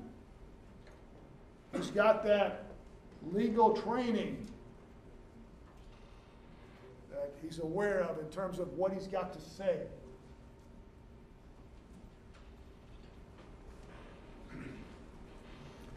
He, the victim, said, you got me after being shot. And he was still talking. I said, stay down, don't move. I got on top of him. He said, ow, ow. And then he talking about that he's telling the people that came out, I don't need you to call the police, I need you to help me with this guy. But he holsters his gun too at the same time. It's always dark. They always come out around nighttime. And he talks about still not having seen the victim. He was struck in the nose. I screamed help probably 50 times. Anything else important? No. You didn't try to make contact with him? No. Then, you can see the map. You can track down, when you looked at the timeline in terms of does it match where he's claiming he's at when he's talking? I would submit to you it doesn't. But again, you rely on what the evidence shows. Came out of the bushes. I don't recall if he came from the front or behind. He punched me in the face and I fell backwards. When I walked back towards him, I saw him coming at me. He catches himself at mid-sentence. That is the truth. When I walked back toward him, meaning I was going towards where he was. And then he goes, oh, no, he was coming at me.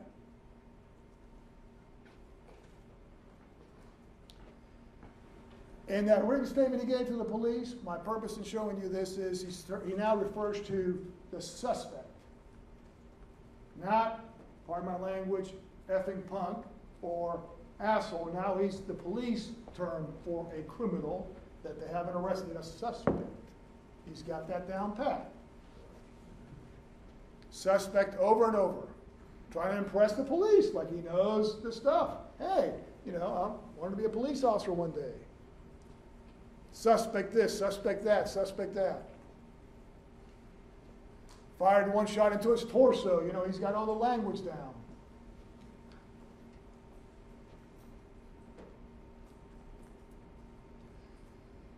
To Detective or Investigator Sereno, followed, lost sight, had flashlight, but it was dead.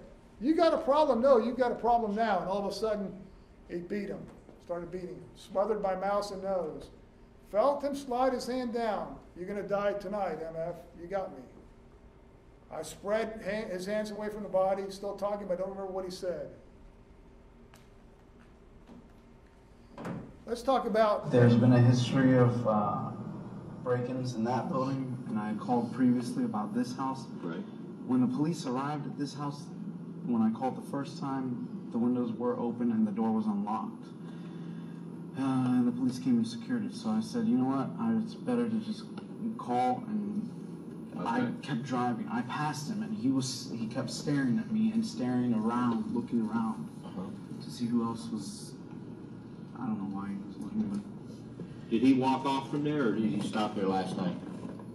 He stopped, and he like looked around, and that's why I was. This is what he claims this criminal is doing. Where was he standing at when you stopped? Right in front of 14th. On the sidewalk or in the grass? Yeah, in the grassy area. Boy, that's a crime at RTL on Sunday night, February 26th. Standing out there in the grass. Okay. And I went to the clubhouse. All right. Up here on the right-hand side. Line, and when I got through, I parked at the clubhouse. All right.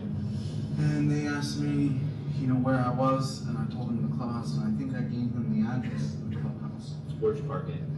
Right up here next to that green truck. I don't think that truck was there, but I just pulled up. Okay. So you just pulled in here? Yes, sir. And this is where you got out? No. This is where I just stopped to call, and then he walked past me, and he kept looking at my car, and still looking around at the houses and stuff. So then the dispatcher said, where did he go? What direction did he go in? And I said, I don't know. I lost, because he cut down here and made a right. I guess it's Twin Trees Lane. Did you catch that? Did you catch him in one lie right there? He originally told the police over and over, before and even after this interview, he didn't know the name of the street. And then when they just kind of let him talk, he gives the name right there. I mean, it's common sense. There's only 3 streets, and he's lived there 4 years. Again, why did he have to lie about that? Because he does not want to admit that he was following this innocent young boy, or 17-year-old boy. He made a right in there, and they said, well, what direction did he go in? And I said, I don't know, I can't see him. And they said, can you get to somewhere where you can see him? And I said, yeah, I can. So I backed out. All right.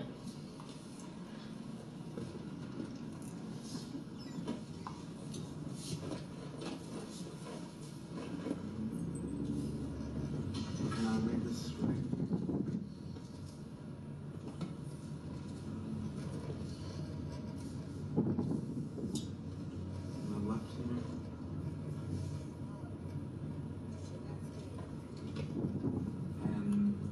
Right about where that sign is in the yard.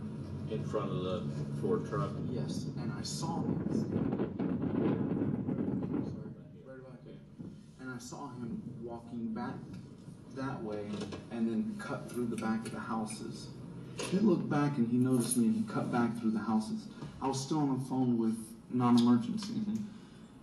And then he came back and he started walking up towards the grass and then came down and circled my car. And I told the operator that. He was circling my car. I didn't hear if he said anything. Right. But he had his hand in his waistband. And I think I told the operator that. And they said, "Where are you?" And I could not remember the name of the street because I don't live on this street. Right. Retreat View Circle goes in a circle. Right. And I said, I don't know. And he goes, "We need an address." And I said, "I don't know an address. I think I gave them my address." What, 2 minutes earlier, a minute earlier, giving him the street name, but now he's telling this investigator that that's the reason why he had to go and follow. I'm sorry, not follow. He had to go find the address because he wants to justify as to why he would go down that route. Just by coincidence, it keeps kind of tracking where this criminal is going. Out and look for a street sign. Right. So I got out of my car and I started walking. Go ahead. Oh.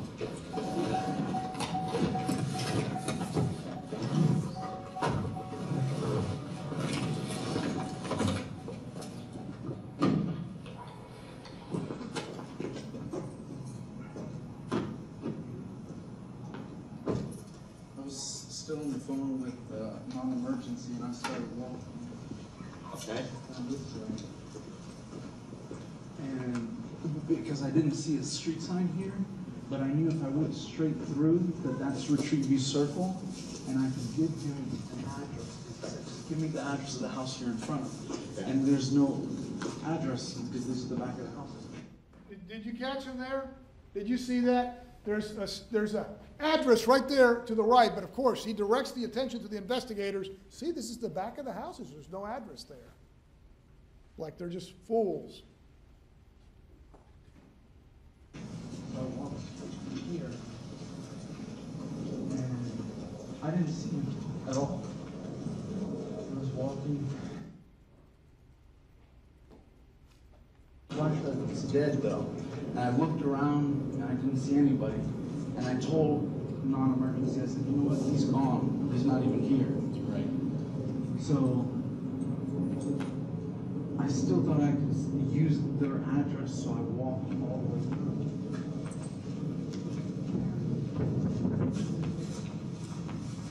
I actually walked all the way to the street, and I was going to give them this address, and they said, "Well, if he's not there, do you still want a police officer?"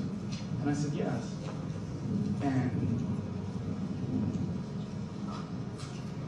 they said, "Do you still want a police officer?" And I said, "Yes." And they said, "Are you following him?" Oh, I'm sorry, back there, they said, "Are you following him?" And I said, "Yes," because I was, in the area. And they said, He's only following him because he happens to be in the area. "We don't need you to do that." And I said, "Okay." So that's when I walked straight through here to get the address so that I could meet the police officer. And then they said, I said, "He's not here." They said, "Do you still want him to come?" And I said, "Yes." And they said, I passed here, I looked, I didn't see anything again, and I was walking back to my truck. And then when I got to right about here, he yelled from behind me to the side of me.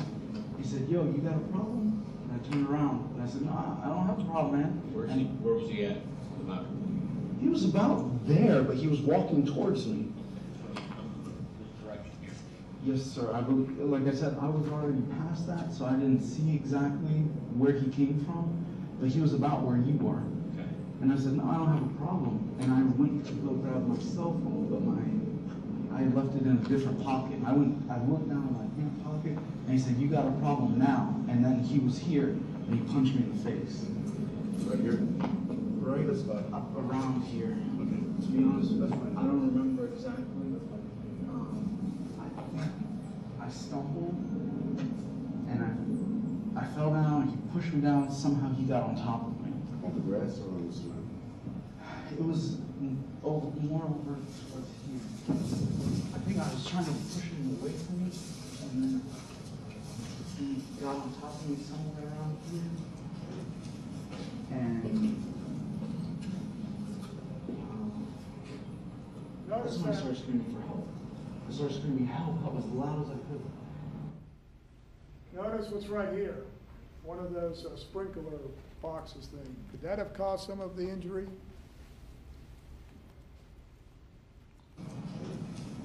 And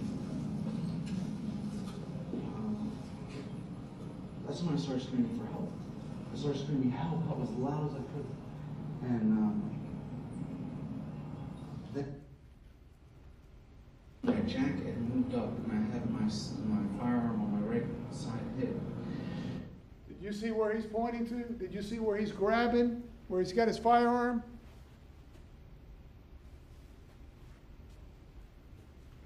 My jacket moved up, and he saw it. I feel like he saw it. He looked at it, and he said, "You're gonna die tonight, motherfucker."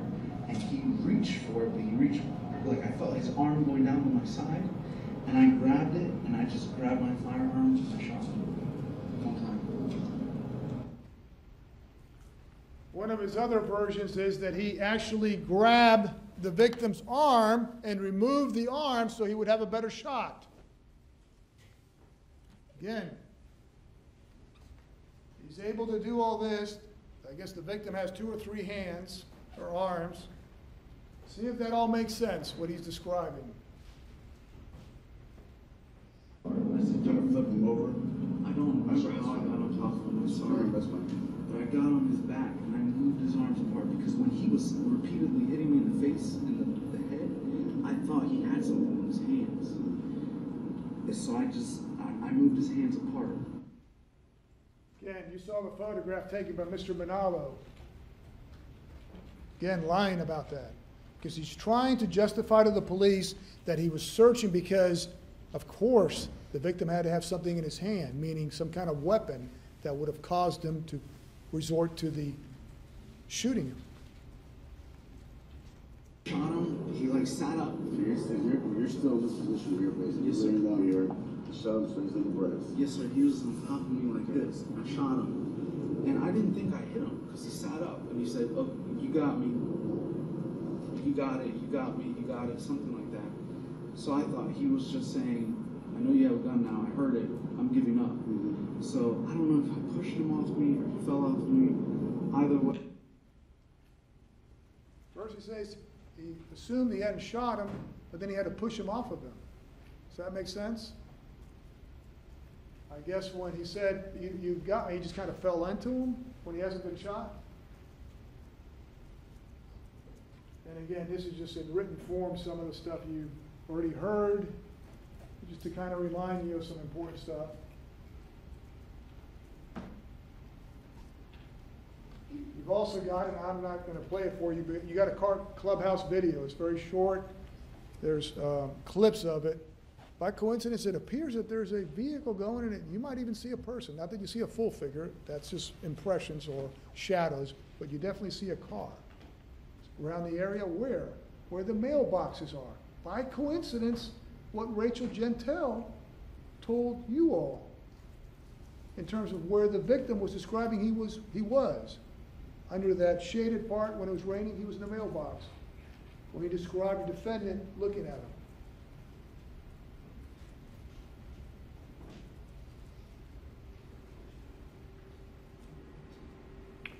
He kept yelling.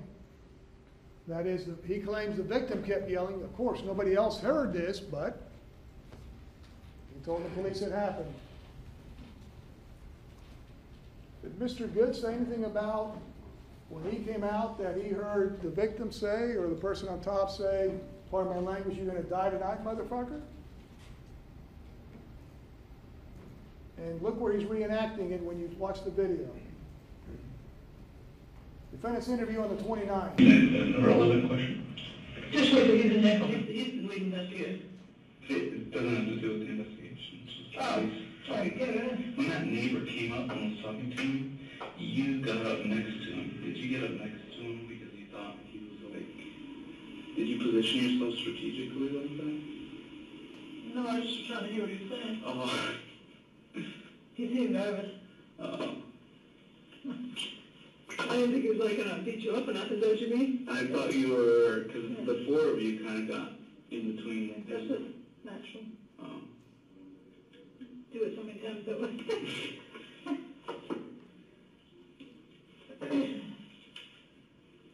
Well, you kept your firearm away from him, I think. Yeah, that's normal.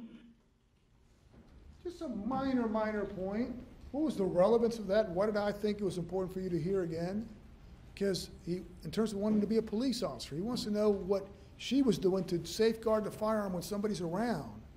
Again, he's trying to talk that police jargon. He's also trying to be impressive, impress these police officers. Like, yeah, I'm one of you all. You know, I can understand police officers and all that stuff. I've got a criminal justice stuff. You know how it is. You just kind of come into contact with people, and sometimes somebody attacked you and all that, trying to befriend them. But he's talking that police jargon. He's curious as to how you do that. The other thing that's important, and you've seen it by the photographs and also by the videos that you've seen, you saw how he was. Because I think Mr. Pollack said, oh, he was this overweight person and all that. Okay, he's a little overweight. Technically, he's 204, I believe, 5'7", but he's pretty fit there when you see him walking around. Because you might contrast that in terms of, if you see him now in terms of he's big, he was pretty fit then.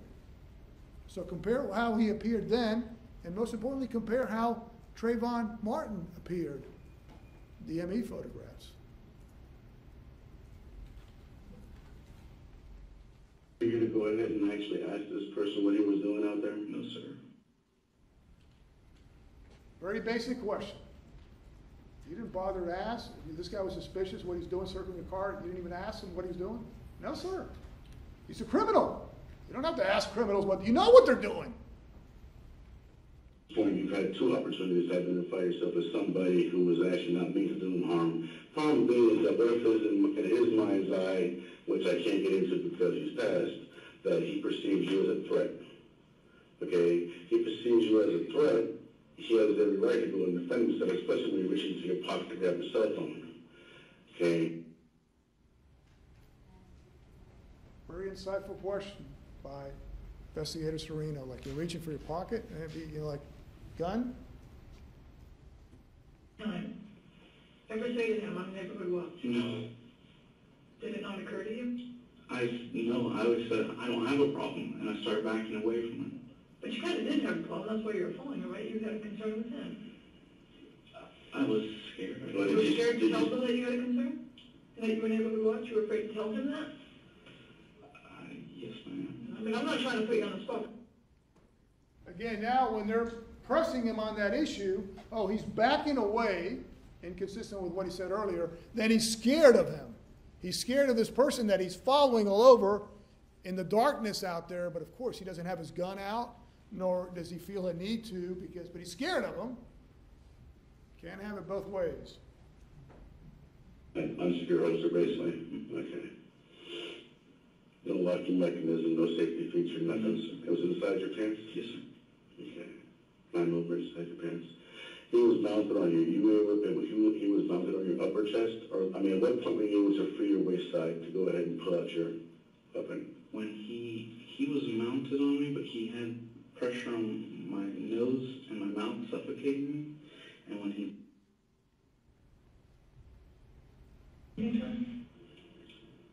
I guess fear. I didn't want to confront him. The same reason I didn't. You were afraid of him? Yes, ma'am.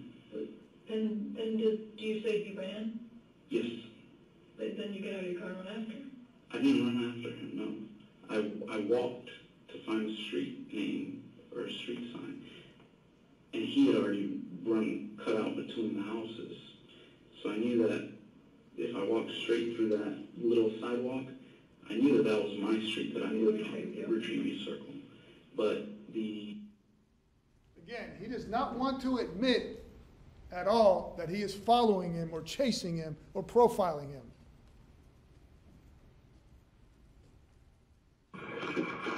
These assholes, they always get away. That's it, man. these assholes? What's behind that? People that victimize me. They ask him, what do you mean by, pardon my language, these assholes? People who victimize the neighborhood. You don't know why? I don't know why yelling out, but I don't know. This is where he tells Investigator Serena, it doesn't sound like my voice. In terms of the yells. Again, we've covered this already, but I just wanted you to be able to read it too.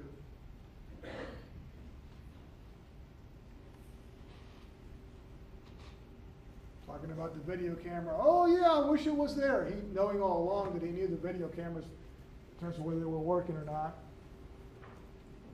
And then when they ask him, how do you not know the street name? There's only 3. Oh, I've got a bad memory. Always asking an excuse, or they catch him in a lie and then he explains it away, or tries to.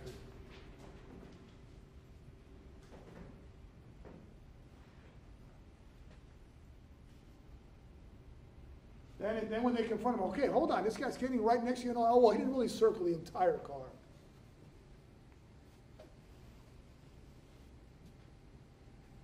And he tries to explain why this individual, Trayvon Martin, is suspicious to him.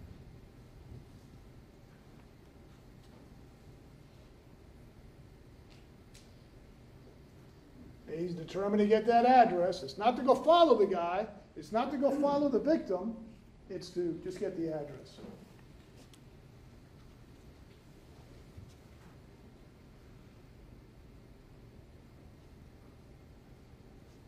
Again, is it he just wants to catch the bad guy? The guy, the effing punk that gets away? Is that why he's saying that?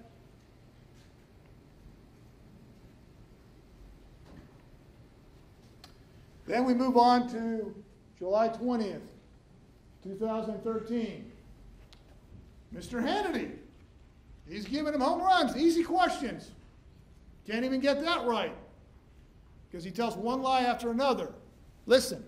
Then we get to the issue where you said on the 911 call that he's running. You said that to the dispatch. Is there any chance in retrospect as you look back on that night and what happened, trying to maybe get into the mindset, because we also have learned that Trayvon was speaking with his girlfriend supposedly at the time, that maybe he was afraid of you, didn't know who you were? No. You don't think that, why do you think that he was running then?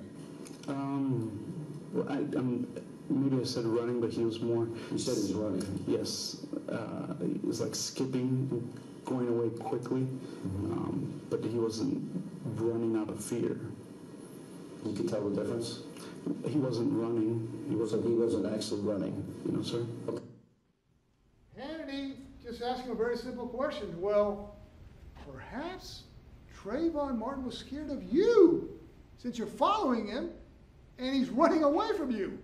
And so he realizes at that time, the defendant realizes, oh, that doesn't look good because that means I'm chasing him. That means Trayvon Martin is the one that's scared.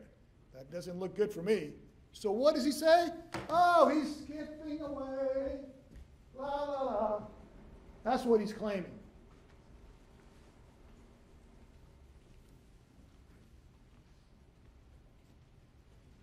The unbuckling of the seatbelt. Here you opening the car door, and the dispatch asked you at that point, and this became a very key moment that everyone in the media focused on, and the dispatcher asked you, are you following him? And you said yes. Explain that. I meant that I was going in the same direction as him, to keep an eye on him so that I could tell the police where he was going. I didn't mean that I was actually pursuing him. I'm not following my daughter where she's out in the street and I'm scared something's going to happen. I'm just kind of going in the same direction that she's in.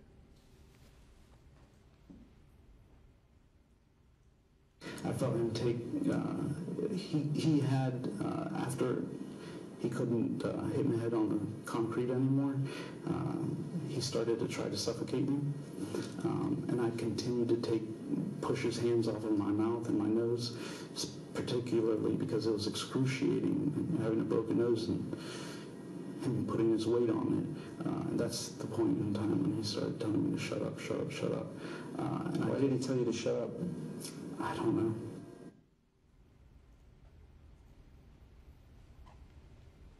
Where's all that blood on Trayvon Martin's hands? So is he screaming or not? Because why would, allegedly, Trayvon Martin tell him to shut up if he's not screaming? When did he first see your gun? After we were on the ground, I shimmied with him on top of me, and it made my jacket rise up. And he being on top of me saw it on my right side. So he's got to explain how this dark gun was concealed, which is concealed in his backside there, how all of a sudden it just became exposed. To get to the grass? Yes, sir. And how did you do that?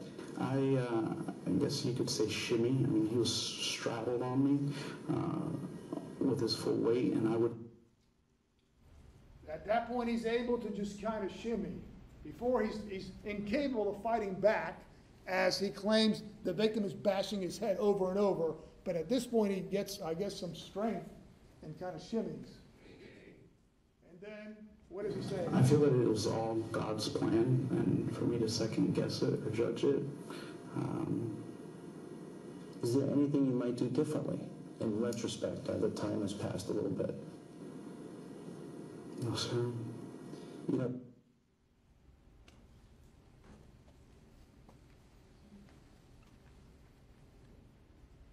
I don't know that I need to comment about that. It speaks for itself. And again, you just heard it, so I'll just put it up there.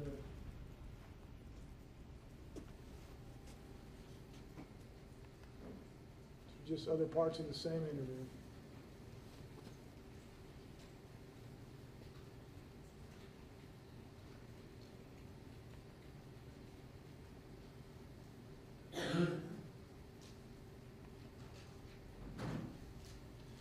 Mr. Osterman, his best friend, who wrote a book about this experience, about the defendant.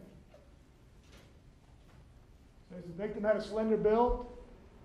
Victim saw the defendant using the phone, followed him in his car first. Then he got out and didn't know the name of the street, tried to establish visual contact within arm's reach, etc. Straddle means knees on the armpit and punching. I guess I might as well do what everybody else, a lot of the lawyers have done, is using whatever we're going to call this. But do you see what he is saying now? He's saying that armpits, how does he get the gun out?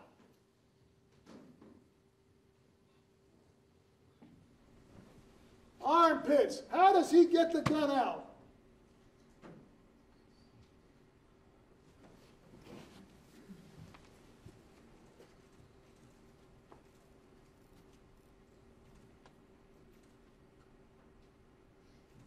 The truth does not lie.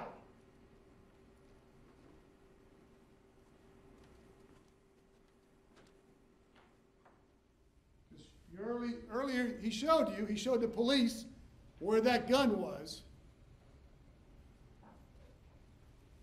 So how does he manage to get out and get a perfect shot to the heart of a 17-year-old man, teenager?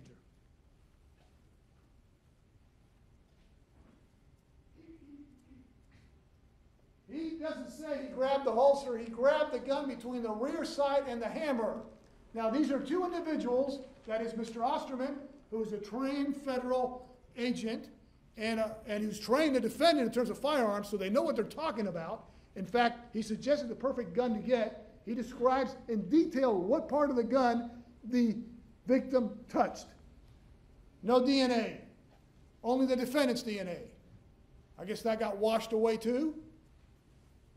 Or is it another lie that he tells?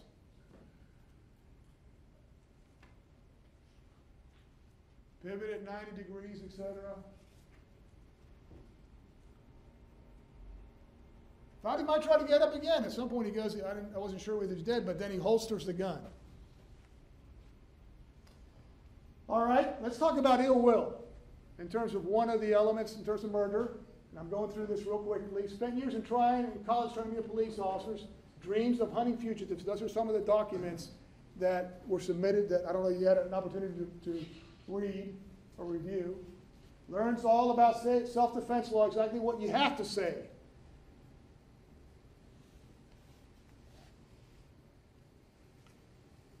Talking about here in terms of the fact that the Stucco Man has actually been involved in catching somebody, so he wants to get credit for it too. He doesn't want to be left out after all. He's the neighborhood coordinator.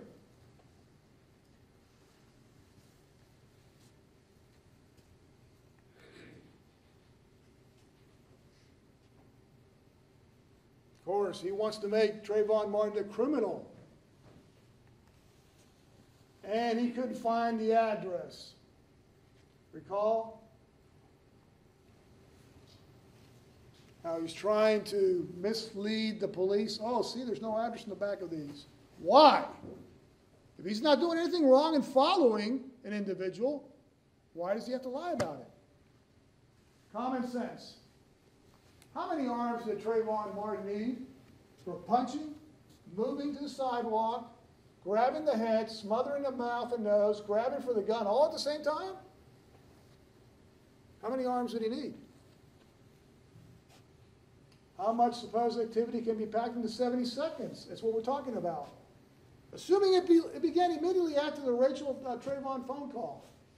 Moves, what, 40 plus feet from where he claims it started? Man, somebody there's the flash.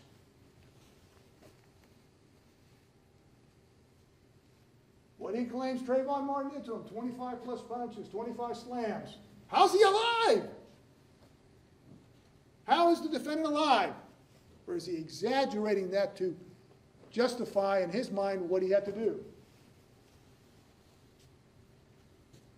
The wrist lock that he describes. How did he learn that technique? Perhaps it was at the mixed martial arts that he kind of went 3 days a week or 2 days a week, 3 hours, but he really didn't get much training.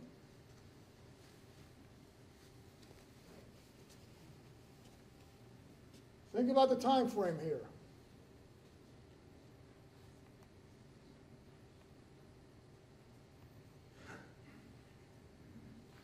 See, evidence agreed in terms of the physical evidence and the testimony. I would submit it does.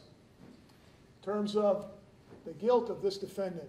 You recall Mr. O'Brien, the HOA president there at RTL, what he talked about in terms of the procedures they're supposed to follow, in terms of neighborhood watch, etc. You recall Ms. Dorville about you don't follow people, call the police. Second-degree murder. State's got to prove 3 elements. The victim, unfortunately, is dead. The death was caused by the criminal act of this defendant, and that there was an unlawful killing of Trayvon Martin by the act imminently dangerous to another and demonstrating a depraved mind without regard for human life. An act includes a series of related actions arising from and performed pursuant to a single design or purpose. I am not going to let this effing punk or these A's get away. He's a criminal.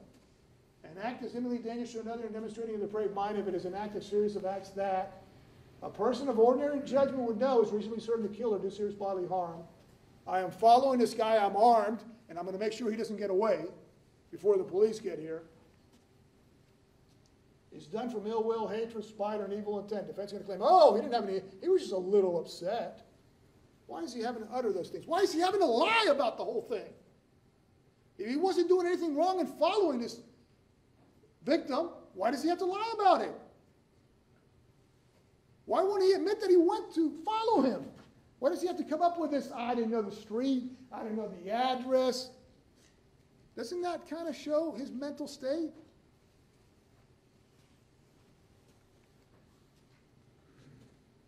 It's of such a nature that the act itself indicates an indifference to human life. And in order to convict of second-degree murder, it's not necessary for the state to prove the defendant had an intent. It's not first-degree murder. We're not saying that he intended to go and kill him.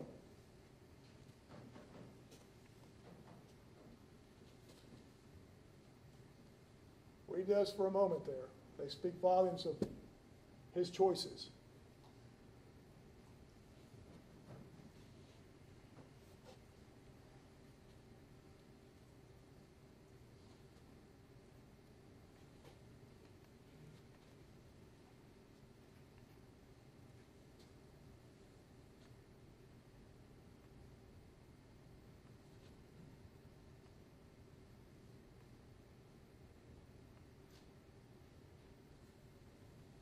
Isn't that the truth?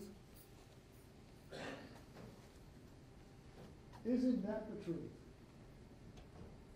Victim really didn't get to choose anything, did he? Or anyone?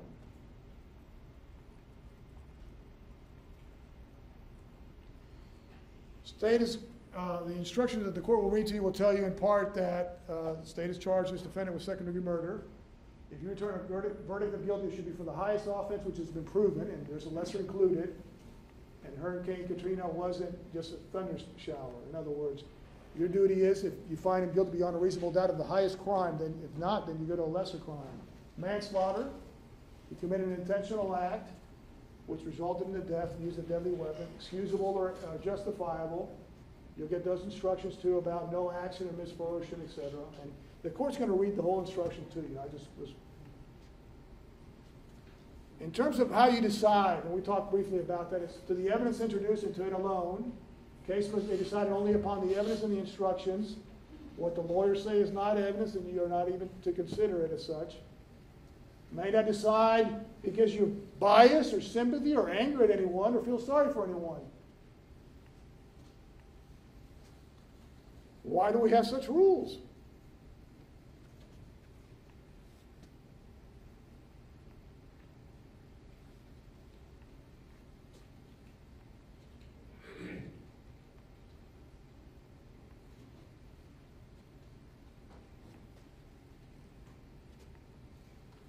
What if?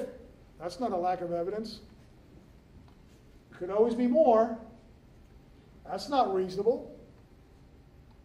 You will not hear, because a lawyer or Hollywood screenwriter can imagine something more than could be done, you must find the evidence lacking. You know, we don't have a big animation of how it happened. Did anybody see it out there? The defendant told the police this is what happened. There were no eyewitnesses to the actual shooting. Doubt? And again, what's not reasonable? Self-defense. This is what the defendant applied to Virginia. I'm down fugitives, and you'll see the letters, emails, etc.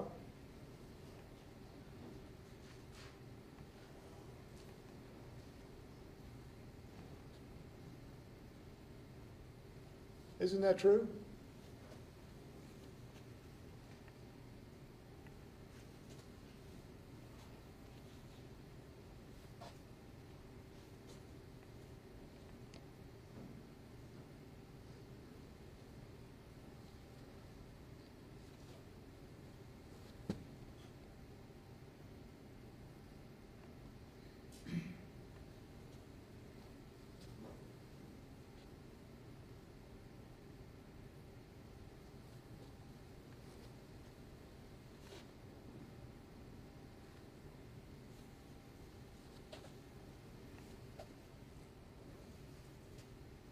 Again, the key point is that injuries really are not required if a person is legitimately in fear for their life.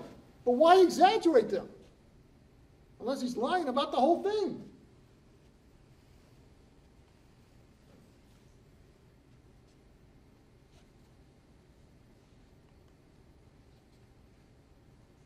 Yeah, no DNA. Fingerprints also weren't on the gun. Blood wasn't there. Credibility.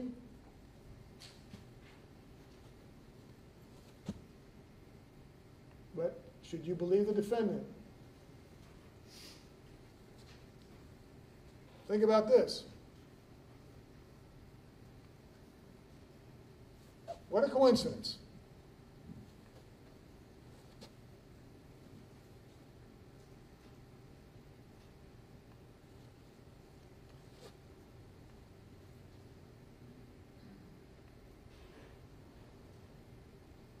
Does that make sense? Think of the jacket as he's claiming he's going down an angle.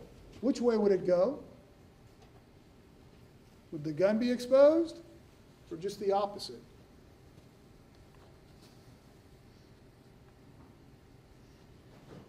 Think about this.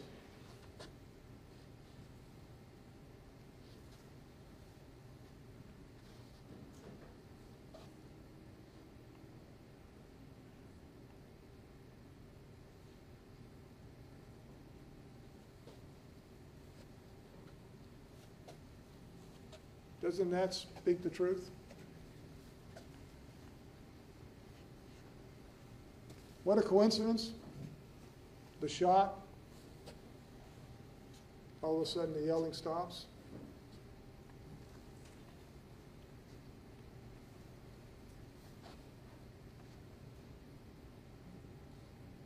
You see where some of those injuries are? What, did they pick up a sidewalk, or did he turn them upside down? Or is it just by scraping and rolling and fighting out there? They both were.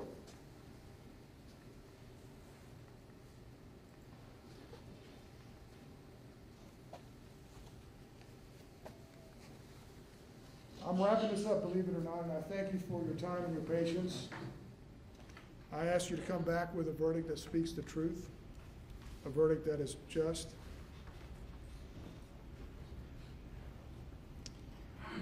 You heard from many people in this case, and I've summarized some of them. There's a lot more, actually, that you heard. We know you paid close attention throughout all these proceedings. Some of the people you heard from were the parents of both the victim and the defendant.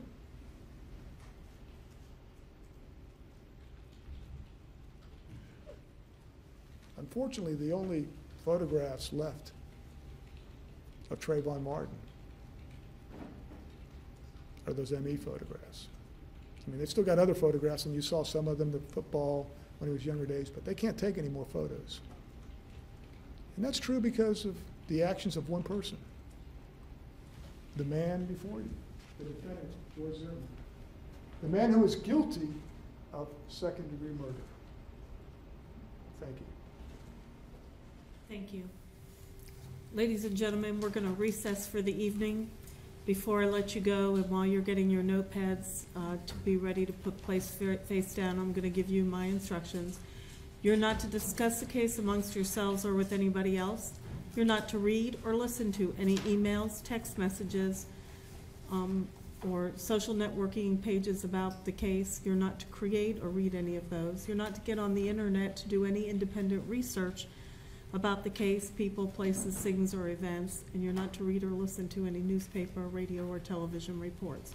Do I have your assurances that you will abide by these instructions? Okay. We will be in recess until 9 a.m. Please put your notepads face down and follow Deputy Jarvis back into the jury room.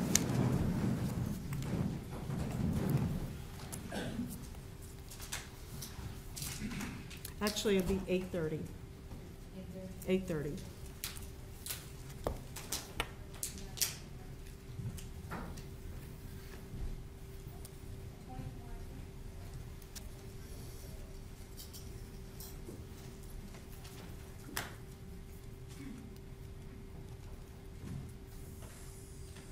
Please be seated. Counsel, you've got the final draft of the jury instructions and the verdict form. If you'll let me know in the morning if there's any issues with them. I'd like to point out just Mr. Zimmerman's name is misspelled on the verdict form.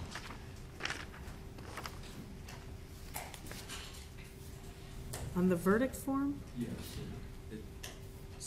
His name is spelled on the verdict form ZLMMERMA. No. The one I have, it has ZIMM. It's actually because the I is capitalized, it's not L. Right, it's the same as it is on the jury instructions. Well, mine isn't. I thought I had the right one. It's not it's the first sentence, not the Not the style. style. Oh, I see. I thought you said the style. Yes, No, if no. you'll correct that on the first sentence. Yeah. First, second, and third, all of them. Yeah, all of them. You put a capital I instead of a small I in all those. So the second page seems to be fine. It's the first page. And if you'll let me know if there are any other concerns or issues regarding the jury instructions. Is there anything else that we need to take up before we recess for the evening? You're going to bring those other items in the morning. Thank you. Okay. Nothing. Anything from the state? No, I apologize. No, you're right. That's okay. Thank you. Good night. Court is in recess until 8:30.